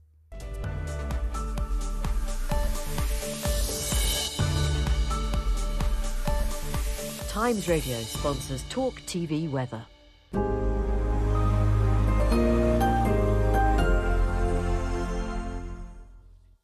Thank you very much, Naz. Let's move on to our top story this hour. Sir Keir Starmer has found himself at the centre of another anti-Semitism storm after Labour was forced to suspend another would-be MP just 24 hours after it ditched its candidate in the Rochdale by-election. Graham Jones, the prospective Labour MP for Hyndburn, was recorded making anti-Israel comments at the same local party meeting as Azza Ali. Israel again, you know. And I'm sure that all these people think that when they go home. But you will not get Israel over the line unless we go at them hard. Well, the uncovered recording has sparked questions about who else attended that meeting and why it was that both Graham Jones and Azza Ali were not challenged at the time. And the fallout from the meeting has seen pressure build on Sir Keir, who promised to tear out anti-Semitism by its roots when he took over the Labour Party back in 2020. Joining us now to chew over all of this in the studio is talkTV's chief political commentator, Peter Cardwell, also joined by Scarlett Maguire, pollster at JL Partners, and journalist and political commentator Mike Buckley. Mike, let's start with you. How much impact is this having in political circles? The polls are staying exactly where they were, so this doesn't seem to be having any impact yet in terms of public opinion. Well, isn't there a new Santana one that shows that it's There is a Savanta poll. Well, I was reading about this earlier on. So there have been 4 polls come out in the last couple of days. 2 of them have shown an increasing Labour lead. One of them, I think, is down a couple of points. The Savanta one is down 7 points. But bear in mind, the last Savanta poll was up about 7 points on its previous one. Okay. So their poll rating seems to be all over the place. So all taken together, there's no change in public opinion as yet. But, of course, that could change depending how this story develops in the future. Well, Scarlett, you are our pollster. Is he right? Nothing to see? There's no problem here? It's not really having an impact? Yes, it's not necessarily there's nothing to see. It's just that we wouldn't see it yet anyway if there was something to see. So you're quite right. It's actually too soon to tell. If there is any fallout, we'll see it over the next couple of weeks. I'm not sure. The polls have been very stubborn when it comes to Labour's lead. They've been sort of consistently 20 points ahead. I'm not sure if this is what sort of undoes them. But I do think it hurts Keir Starmer's personal ratings. And Scarlett, just before, on that issue of the polls being stubborn with the Labour lead, that they are stubborn on paper, then other people saying that if you dig a little deeper, they're a bit soft. In other words, yes, people are saying, I'll probably vote Labour, but are they really committed? When push comes to shove, is that going to turn into X's on ballot papers? Yeah, so we've been dealing with this all year, really, because Labour have had this massive lead, but every time you talk to a voter, they don't seem to be very enthusiastic about Keir Starmer, even the ones that say they're definitely going to vote for him at the election. We don't quite know how that's going to transpire. It could be that there's lower turnout. The one thing I would say, though, is that the Labour polling looks actually a lot less soft than the Conservatives. So people who are voting Labour seem to be a lot more sure, at least they're telling pollsters they're a lot more sure that that's definitely what they're going to do on the election day. That's not quite the same for the Conservatives, and the Conservatives are only holding on to half their vote anyway. Peter, for someone like me who's been watching the left of the Labour Party for some time, it's not surprising that they lapse into anti-Semitism when their guard is down and they think no one's listening. And I imagine that now there are going to be journalists all over the social feeds of all the candidates who might be put forward by Labour in the forthcoming election.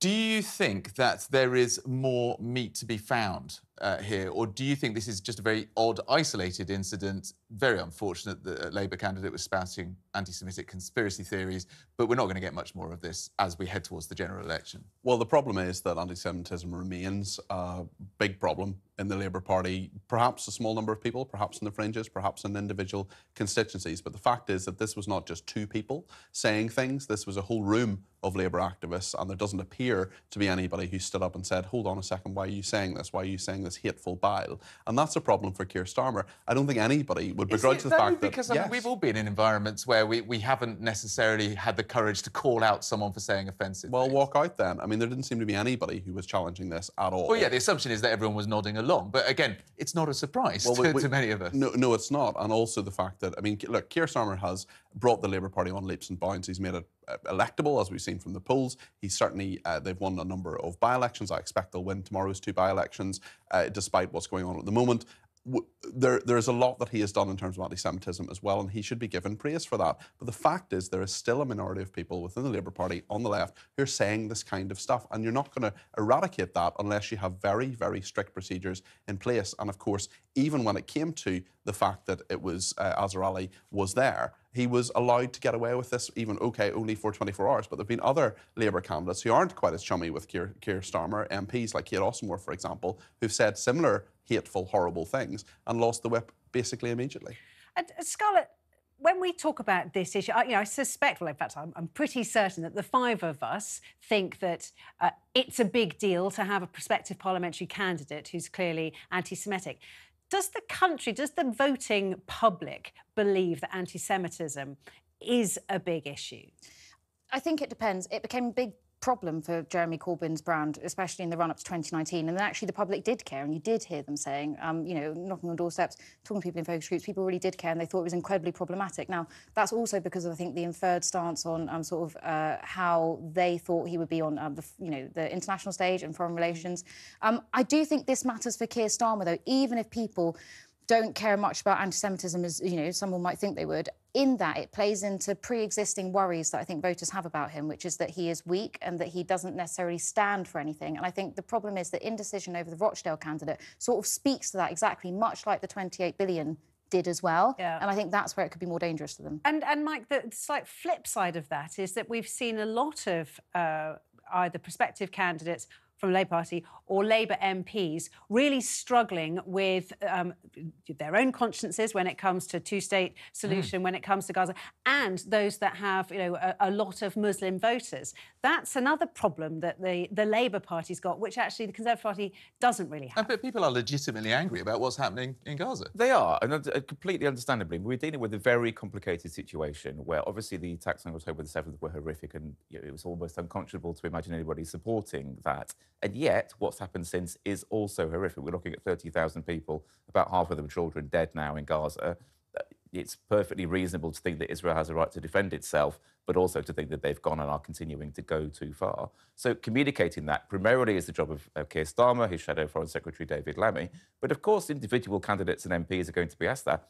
not all of them have got a background in international relations or understand Middle Eastern politics. And that's completely understandable, reasonable. So I think there needs to be a gauge between somebody said something a bit silly because they didn't really understand the situation and somebody clearly is anti-Semitic and has a problem.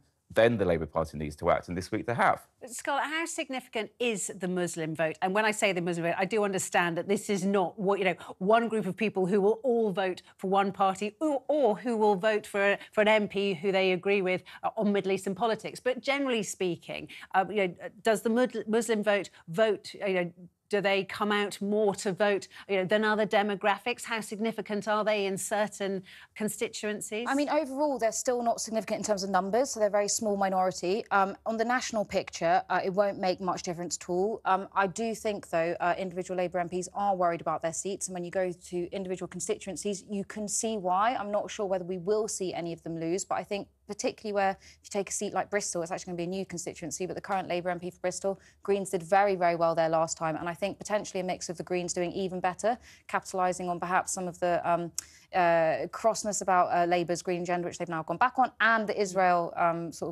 Palestine-Gaza conflict. I think you can maybe see something happening there.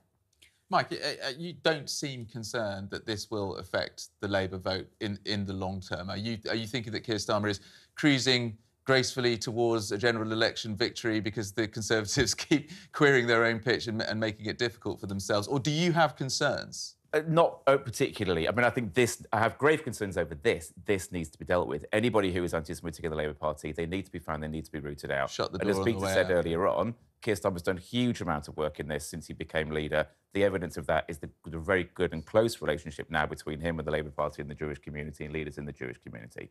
So that is a good thing. In terms of the picture moving forward, most people in Britain are going to vote on something other than this. And if you look at the polling, Labour's consistently 20 points ahead. But the other two key indicators are that Keir Starmer may not be universally popular, but he's a lot more popular than Rishi Sunak, which is all he needs to be. And also, if you look at the polling on economic competence, most people have got much more faith in the Labour Party running the economy than the Conservative Party. And that plus leader racing are the two key indicators other than the headline poll.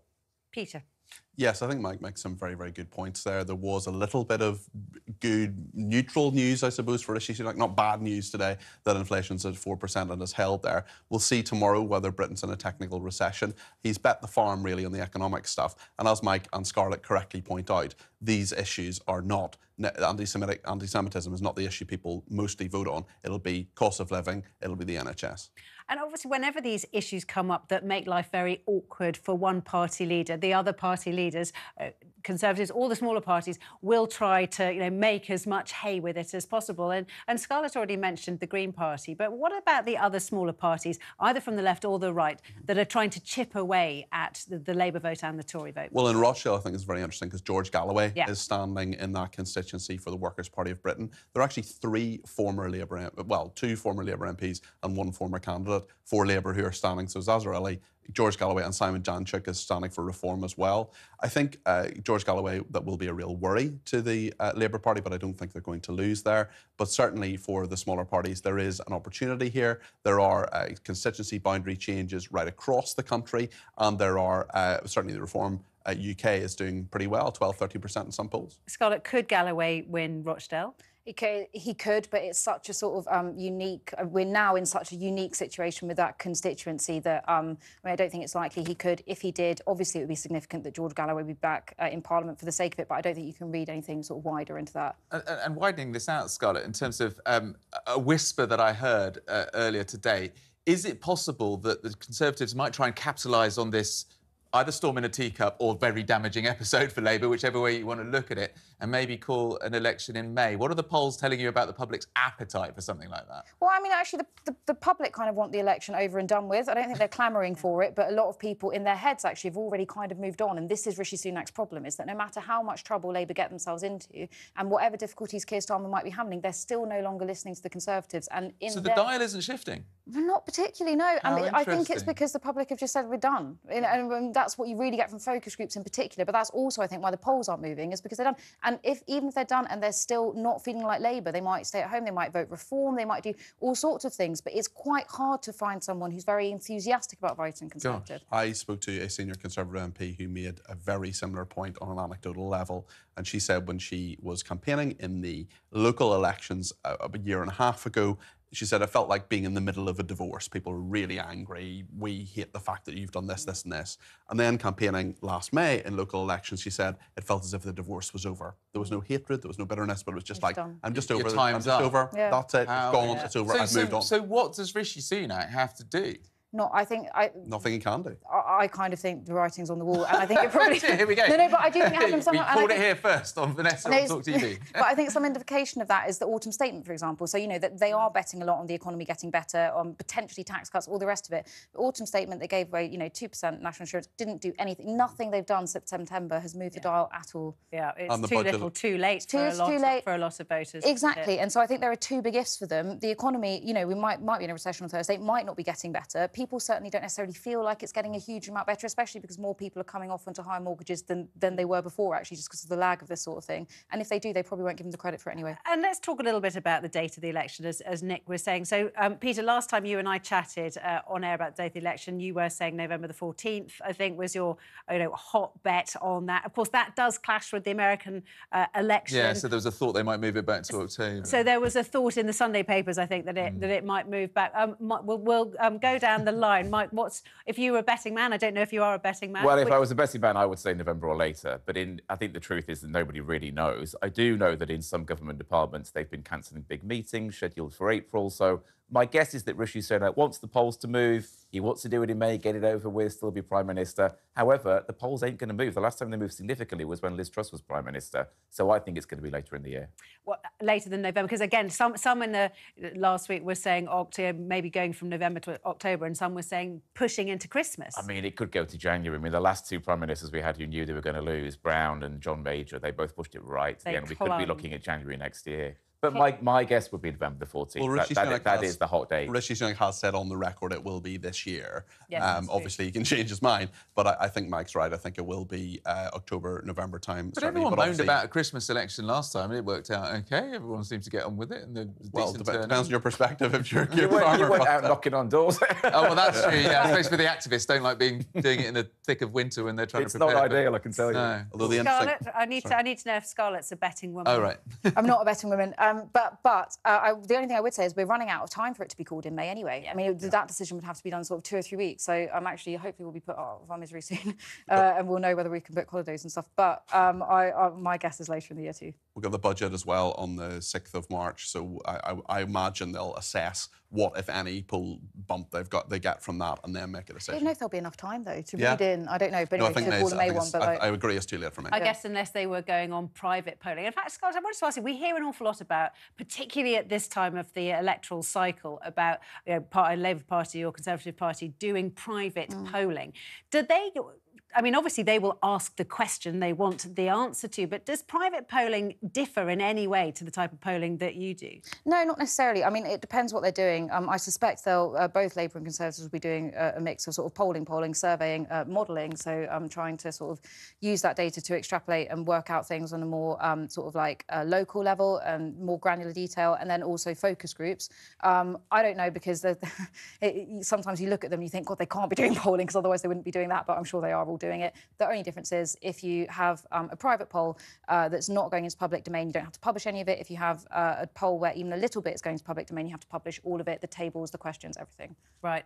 I mean, we've been talking about this for an awful long time, but the idea of the tail wagging the dog has always annoyed me so much when it comes to creating policies. As in, you get a bunch of politicians who get together and say, let's do a focus group and ask, Mrs. Miggins and Daisy and Nick what they would really like to see, and then let's give them that, rather than sitting down and saying, what are the problems that the country actually has and what policies can we come up with? I know maybe I'm sounding ridiculous, Pollyanna and optimistic. And what are the solutions, maybe even long-term solutions that might take 8 or 10 years to really make a difference? And you just think, That would be refreshing, rather than, oh, we did a focus group. But you don't get any credit for that. No, but I think that's absolutely right. And actually, I think people misunderstand how to use polling, because it's best used when it's sort of finding out what people's problems are, and then I think you go away and think about what you're going to do about them. Then you can message test, see how that might land, see if you need to change some of your messaging. But in terms of the actual policy solutions, I think that should be driven from them. I do think part of the problem with Labour recently, especially over the 28 billion stuff, was they were actually looking a bit too much like they were being led by focus groups. And this is something voters,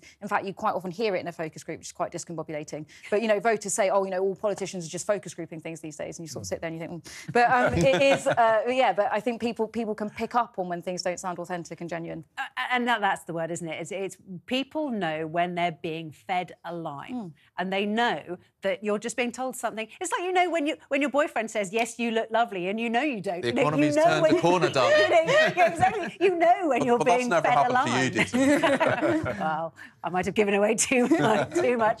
Guys, thank you so much. That was a really appreciate it. And I think there will be a lot of people going down the bookies to bet on the result after hearing what you've had to say. Really do appreciate it. Peter Cardwell, Scarlett Maguire and Mike Buckley. For a full list of the candidates in the Rochdale by-election, you can head to our website, talk.tv. Coming up after the break, the Home Office is going to extreme measures to try and curb channel crossings. Find out what they'll be doing next. Yeah, we'll be discussing that. I'm Daisy McAndrew, this is Nick Wallis, and you're with Talk on TV, radio, online and on your smart speaker.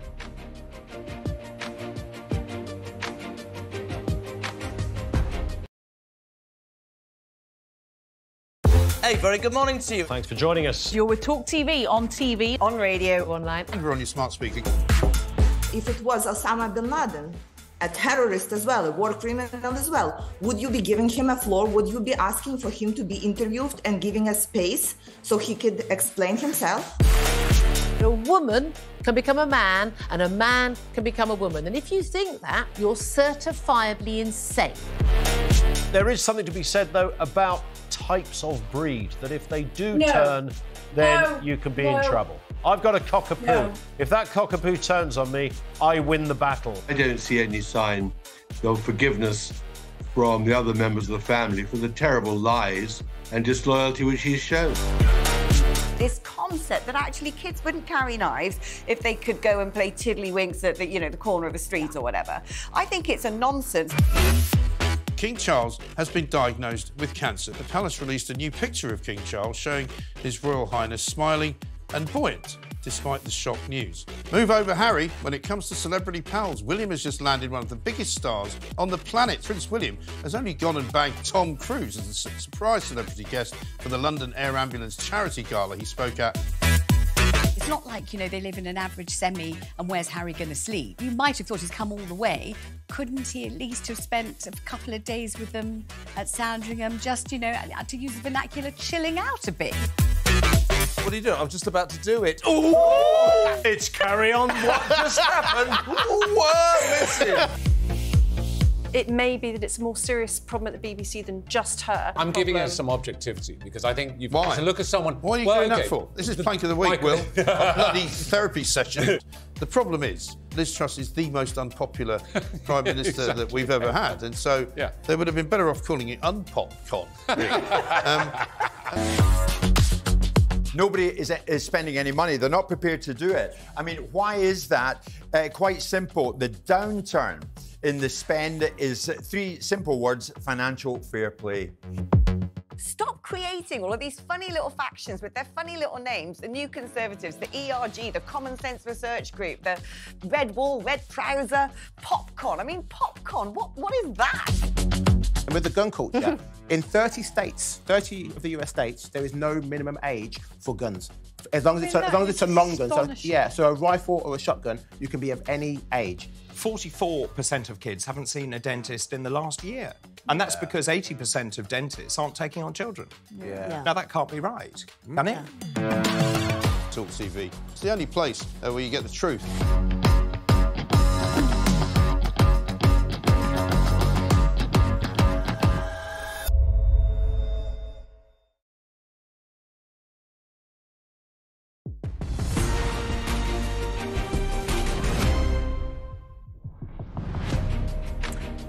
Welcome back. Now, the Home Office is planning to hire influencers and celebrities to post messages on TikTok urging migrants not to cross the channel in small boats, in what looks like a rather desperate bid to curb illegal migration. Social media stars in countries that account for a large amount of illegal migration to the UK will be offered thousands of pounds to promote new immigration laws, including the threat of deportation to Rwanda. Now, the government believes TikTok is a vital platform to target migrants after it was revealed that people smugglers are using it to promote their work. Joining us now to discuss this is Matt Dathan, the Home Affairs editor at The Times, who got this exclusive story. Congratulations on digging this one up, Matt. I mean, what was your reaction when you first heard it? I thought it was an early April Fool's, to be honest. I couldn't quite believe that we'd be paying hundreds of thousands of pounds to celebrities to post messages on the Home Office's behalf, but that's exactly what they're planning to do, at least. But isn't this where the eyeballs are, and therefore you've got to pay money to the people who can influence those eyeballs? Yeah, that's the Home Office's argument, that the people smugglers have been so successful on advertising these trips on the likes of TikTok and other social media channels that you've got to beat them at the same game on the same channels. And particularly on TikTok, because the government has a ban on the use of TikTok, so it can't advertise directly on the platform like it does on social media like Twitter and Facebook and Instagram. In Albania, France and Bulgaria, Belgium, for example, you've had Home Office adverts warning migrants that if they come to the UK, they will face deportation to Rwanda.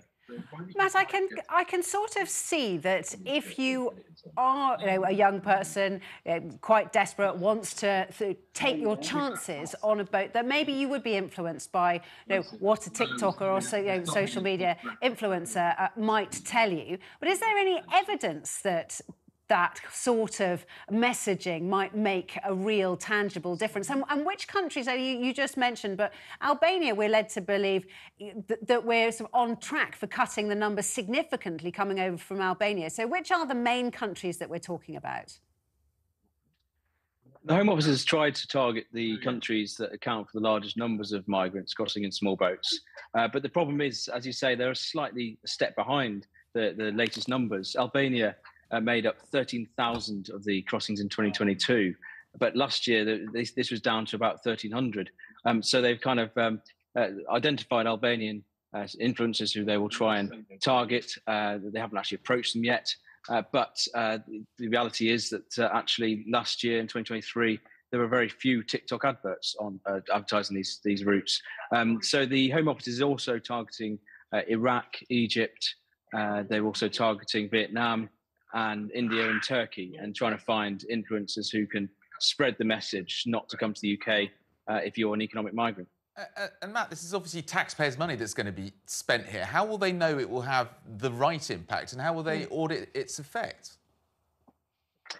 That's a very good question, and the question that actually MPs and us journalists have been asking the Home Office ever since they started and announced the Rwanda policy. There's been no, hard evidence to suggest it's going to deliver value for money. In fact, to the opposite, the Permanent Secretary at the Home Office had to admit that the Home Office does not worked out a value for money assessment because there is no evidence to assess this on. The response from the government would say this is a novel approach. This has never been tried before, this kind of Rwanda policy. And the same goes with paying influencers trying to stop migrants making the journey in the first place.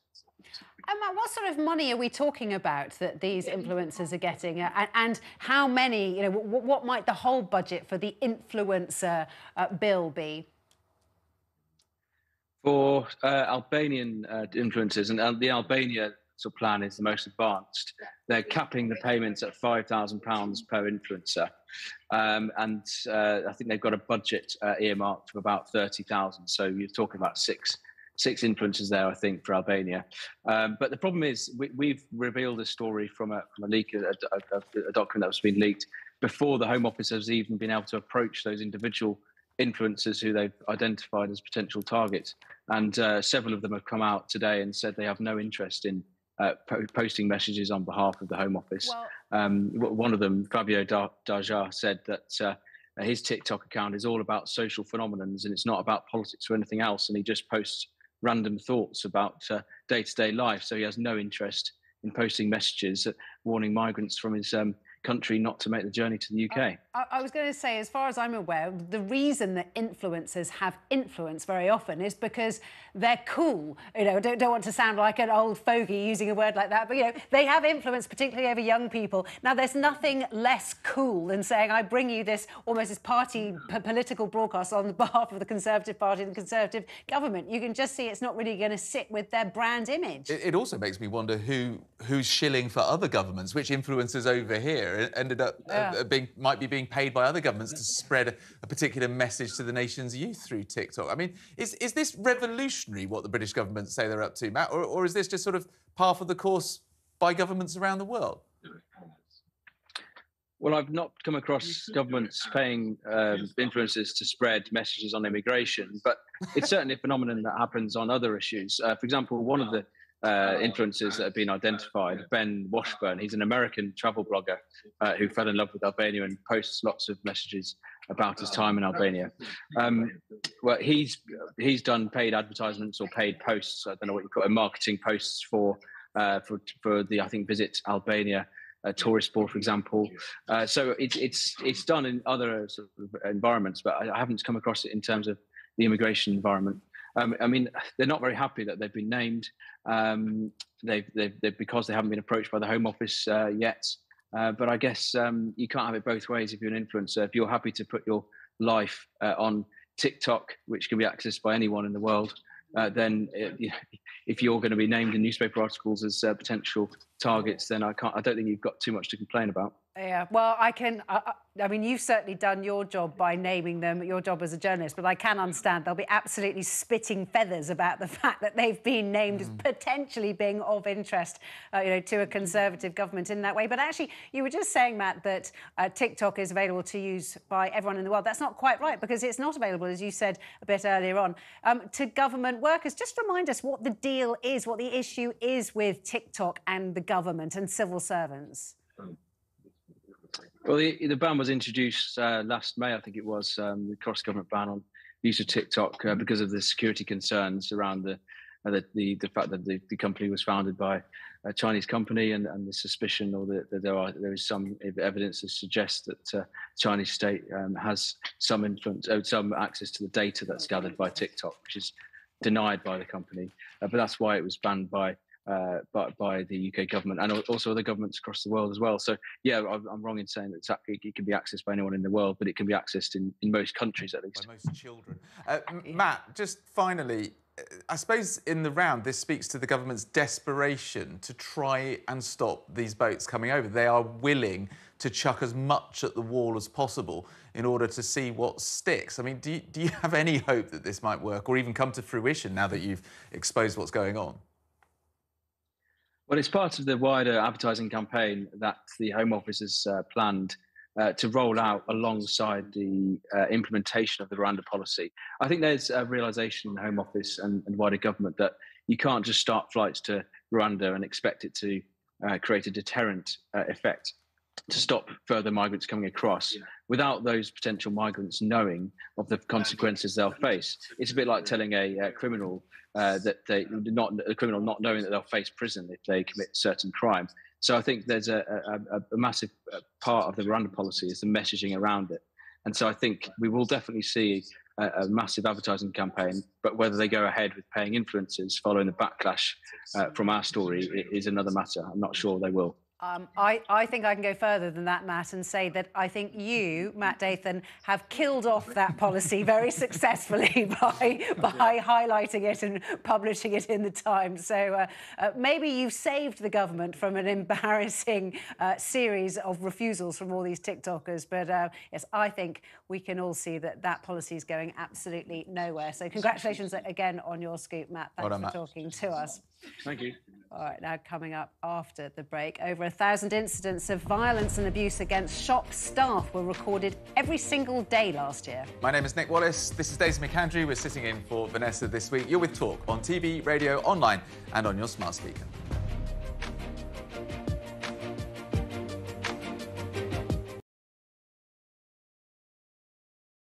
Hey, very good morning to you. Thanks for joining us. You're with Talk TV, on radio, online. And we're on your smart speaker. if it was Osama bin Laden, a terrorist as well, a war criminal as well, would you be giving him a floor? Would you be asking for him to be interviewed and giving a space so he could explain himself?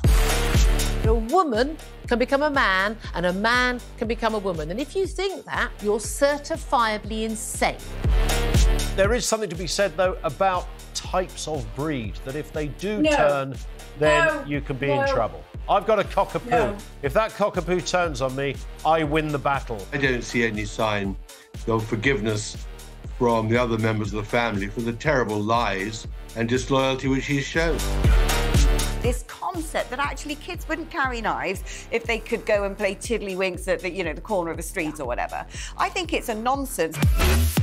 King Charles has been diagnosed with cancer. The palace released a new picture of King Charles showing His Royal Highness smiling and buoyant despite the shock news. Move over, Harry. When it comes to celebrity pals, William has just landed one of the biggest stars on the planet. Prince William has only gone and bagged Tom Cruise as a surprise celebrity guest for the London Air Ambulance charity gala he spoke at. It's not like, they live in an average semi and where's Harry going to sleep? You might have thought he's come all the way. Couldn't he at least have spent a couple of days with them at Sandringham, just, to use the vernacular, chilling out a bit? What are you doing? I'm just about to do it. Ooh! It's Carry On. What just happened? Whoa, listen.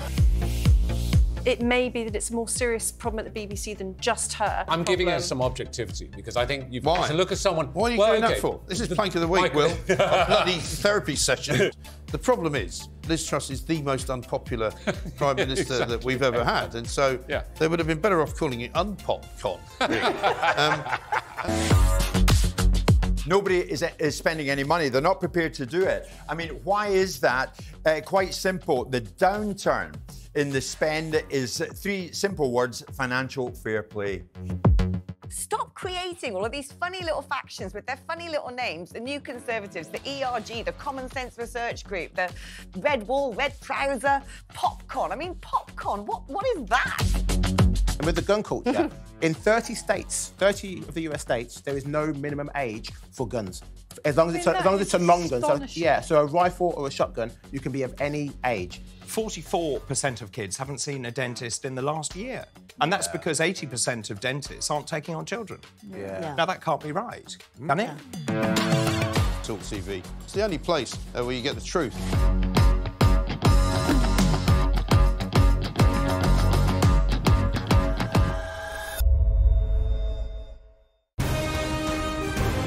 This is talkTV.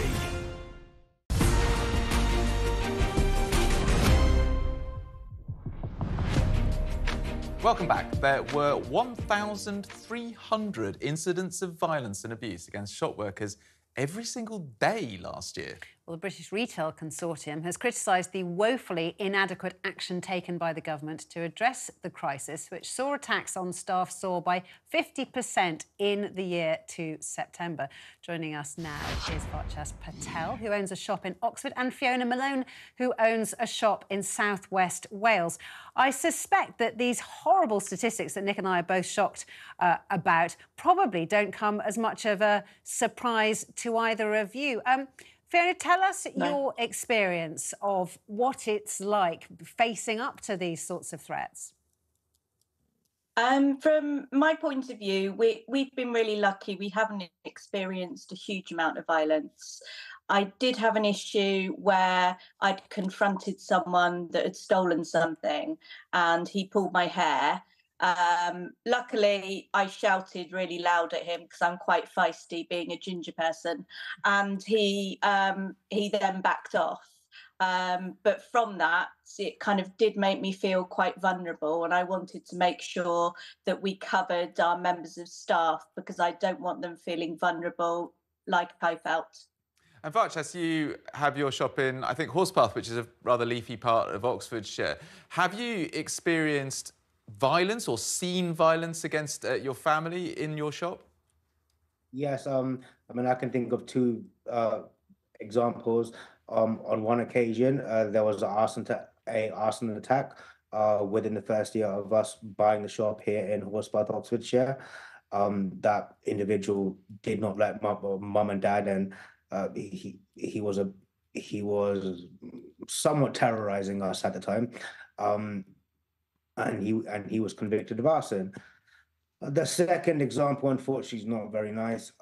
There was our local lad who was stealing repeatedly, and on the last occasion, my father actually told him, "Look, please stop stealing.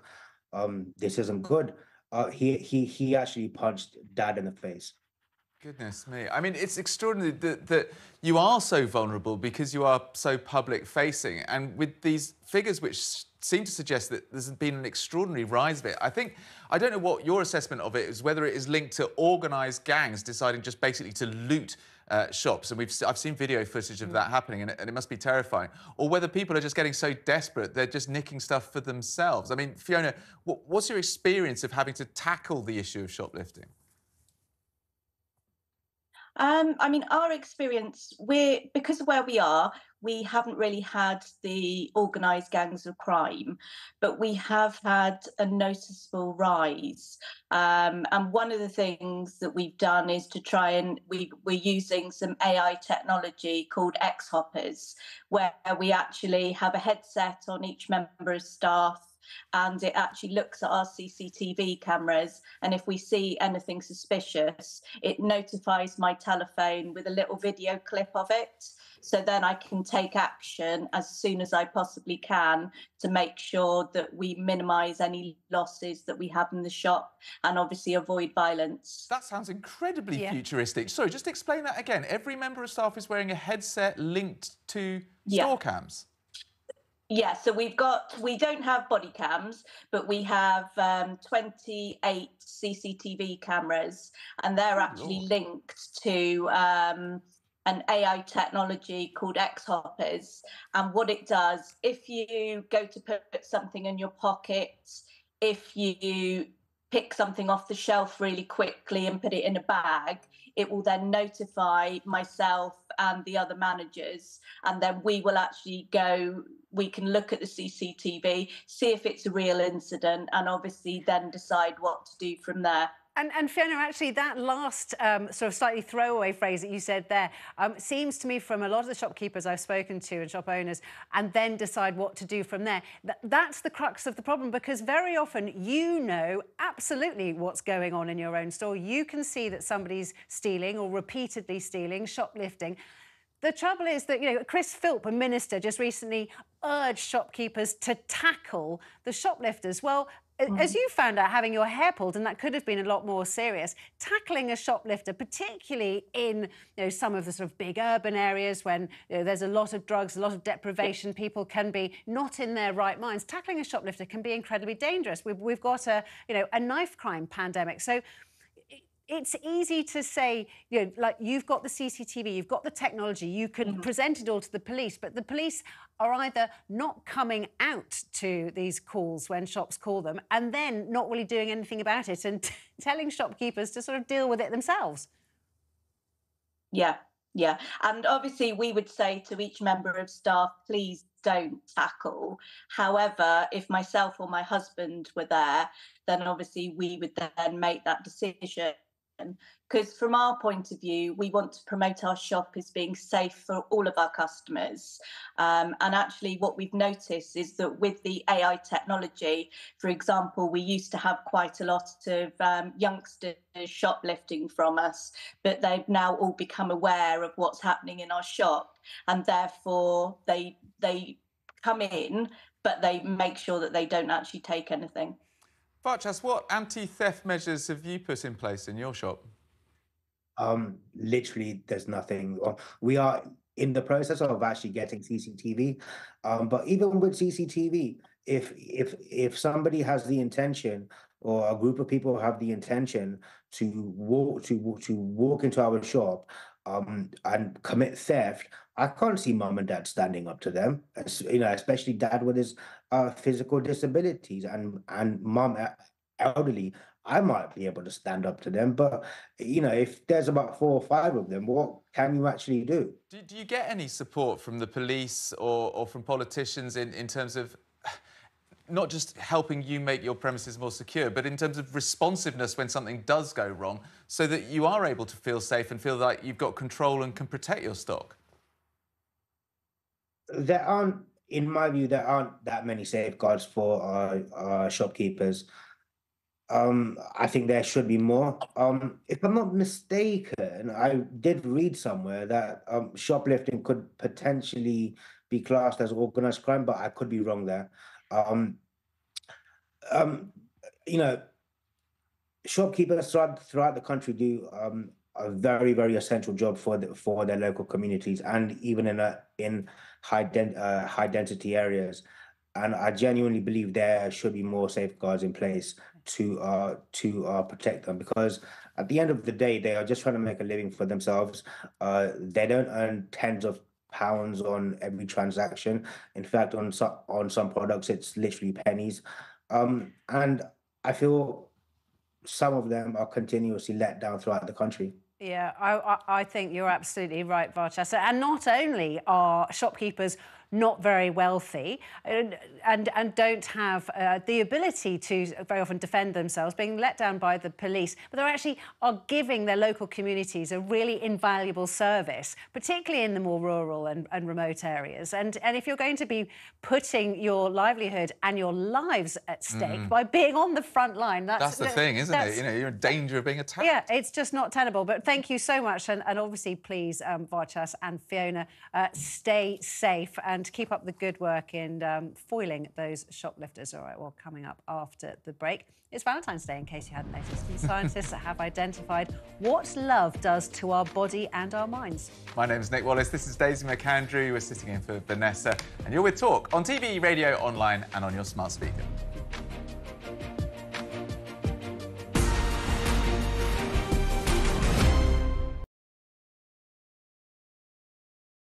Hey, very good morning to you. Thanks for joining us. You're with Talk TV, on radio, online. And we're on your smart speaker. If it was Osama bin Laden, a terrorist as well, a war criminal as well, would you be giving him a floor? Would you be asking for him to be interviewed and giving a space so he could explain himself? A woman can become a man and a man can become a woman. And if you think that, you're certifiably insane. There is something to be said, though, about types of breed, that if they do turn, then you can be in trouble. I've got a cockapoo. No. If that cockapoo turns on me, I win the battle. I don't see any sign of forgiveness from the other members of the family for the terrible lies and disloyalty which he's shown. This concept that actually kids wouldn't carry knives if they could go and play tiddlywinks at the corner of the street or whatever. I think it's a nonsense. King Charles has been diagnosed with cancer. The palace released a new picture of King Charles showing His Royal Highness smiling and buoyant despite the shock news. Move over, Harry. When it comes to celebrity pals, William has just landed one of the biggest stars on the planet. Prince William has only gone and bagged Tom Cruise as a surprise celebrity guest for the London Air Ambulance charity gala he spoke at. It's not like, they live in an average semi and where's Harry going to sleep? You might have thought he's come all the way. Couldn't he at least have spent a couple of days with them at Sandringham, just, to use the vernacular, chilling out a bit? What are you doing? I was just about to do it. Ooh! It's Carry On. What just happened? Whoa, listen. It may be that it's a more serious problem at the BBC than just her. I'm giving her some objectivity because I think you've Why? got to look at someone. What are you doing that for? This is Plank of the Week, Will. A bloody therapy session. The problem is, Liz Truss is the most unpopular Prime Minister that we've ever had, and so they would have been better off calling it Unpopcon. Nobody is spending any money. They're not prepared to do it. I mean, why is that? Quite simple. The downturn in the spend is three simple words: financial fair play. Stop creating all of these funny little factions with their funny little names. The New Conservatives, the ERG, the Common Sense Research Group, the Red Wall, Red Trouser, Popcorn. I mean, popcorn, what is that? And with the gun culture, in 30 of the US states, there is no minimum age for guns. As long as it's a long gun. So a rifle or a shotgun, you can be of any age. 44% of kids haven't seen a dentist in the last year. And that's because 80% of dentists aren't taking on children. Now, that can't be right, can it? Talk TV. It's the only place where you get the truth.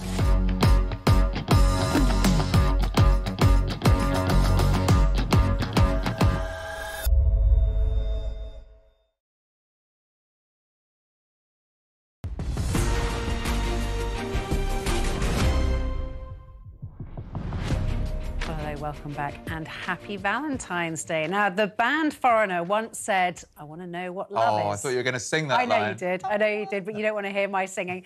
But that is the very question that's now been answered by some love-struck boffins. Scientists have identified dopamine as the main driver of love. It sends messages to the brain to give feelings of pleasure, satisfaction and motivation for a particular person.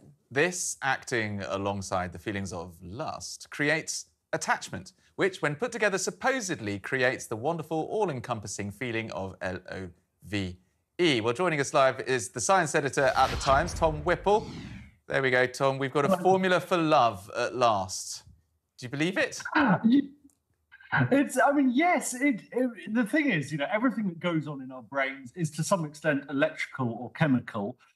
Love is a very complex thing. It's a solution to a particularly thorny biological problem. If we were turtles, it would be easy. We would just have one thing. We would have sex, and then the males would go one way, the females would go other and lay some eggs. The problem with humans is we've got to have the sex, we've got to have the attraction to the partner, and then because children are so annoying and so difficult to bring up, and they hang around for so long, we've got to have a way of staying with our partner, which is a fundamentally weird thing to do. To have two humans with largely different goals, different personalities, who have to come together and stay together. So yes, of course, the brain, evolution has come up with a form of biological bribery to trick us into doing this quite silly thing. OK, so staying together is silly, according to Tom Whipple. I'm not sure you're quite on message with the whole Valentine's Day thing, Tom. Well, look, we are all largely, you know, biological machines with the purpose of, we're hijacked by our own DNA for the DNA's ends, which is to reproduce itself. And we're simply these automata that are acting at its behest. And we can write a whole bunch of poetry about these things, but it's, you know, it's testosterone, estrogen, dopamine, vasopressin, oxytocin, doing their things, and their purpose is to mindlessly reproduce. What a soppy old romantic. Tom Whipple, thank you so much for bringing us right down to earth with your recipe for love. Talking of which, look who's in the studio. I know. What a couple. It's the love doctors themselves, As ever. AJ and Ian. Exactly. That's what the whole show is about tonight. Is it bromance? Bromances, yes, indeed. Actually, we are holding on a little too long there. It would be nice to... It was a little too long. Got a bit awkward, didn't it? It was on a linger. It was a linger, I think it was. We are going to talk about what happened outside Oliver Tobias's house, which was just absolutely outrageous that people could gather in such numbers, almost without any interference, and just carry on intimidating. We'll talk about that. And also, close to your heart, women who swear too much, Daisy. I bloody love it. Oh, great! I think I'm allowed to say that. I just won't turn the air any bluer than that. Join us for the talk. It's coming up at 6 o'clock. We'll be back soon. Take care. Good night. Have a good Bye-bye. See you same time tomorrow.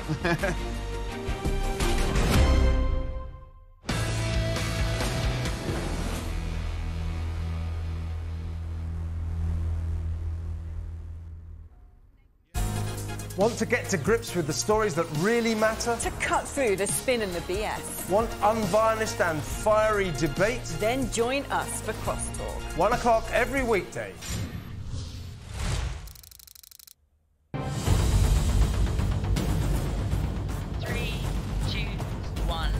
Go Grams. This, my friends, is Talk Today with me, Jeremy Kyle. And me, Nicola Thorpe.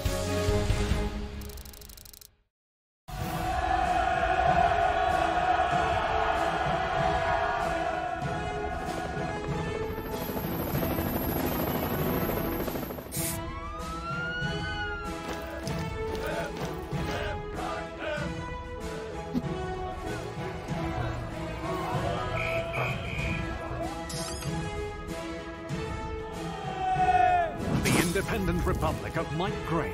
Weeknights at 8 on talkTV.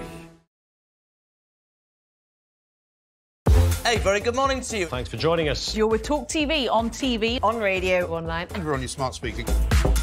If it was Osama bin Laden, a terrorist as well, a war criminal as well, would you be giving him a floor? Would you be asking for him to be interviewed and giving a space so he could explain himself? A woman can become a man and a man can become a woman. And if you think that, you're certifiably insane. There is something to be said, though, about types of breed, that if they do turn, then you can be in trouble. I've got a cockapoo. No. If that cockapoo turns on me, I win the battle. I don't see any sign of forgiveness from the other members of the family for the terrible lies and disloyalty which he's shown.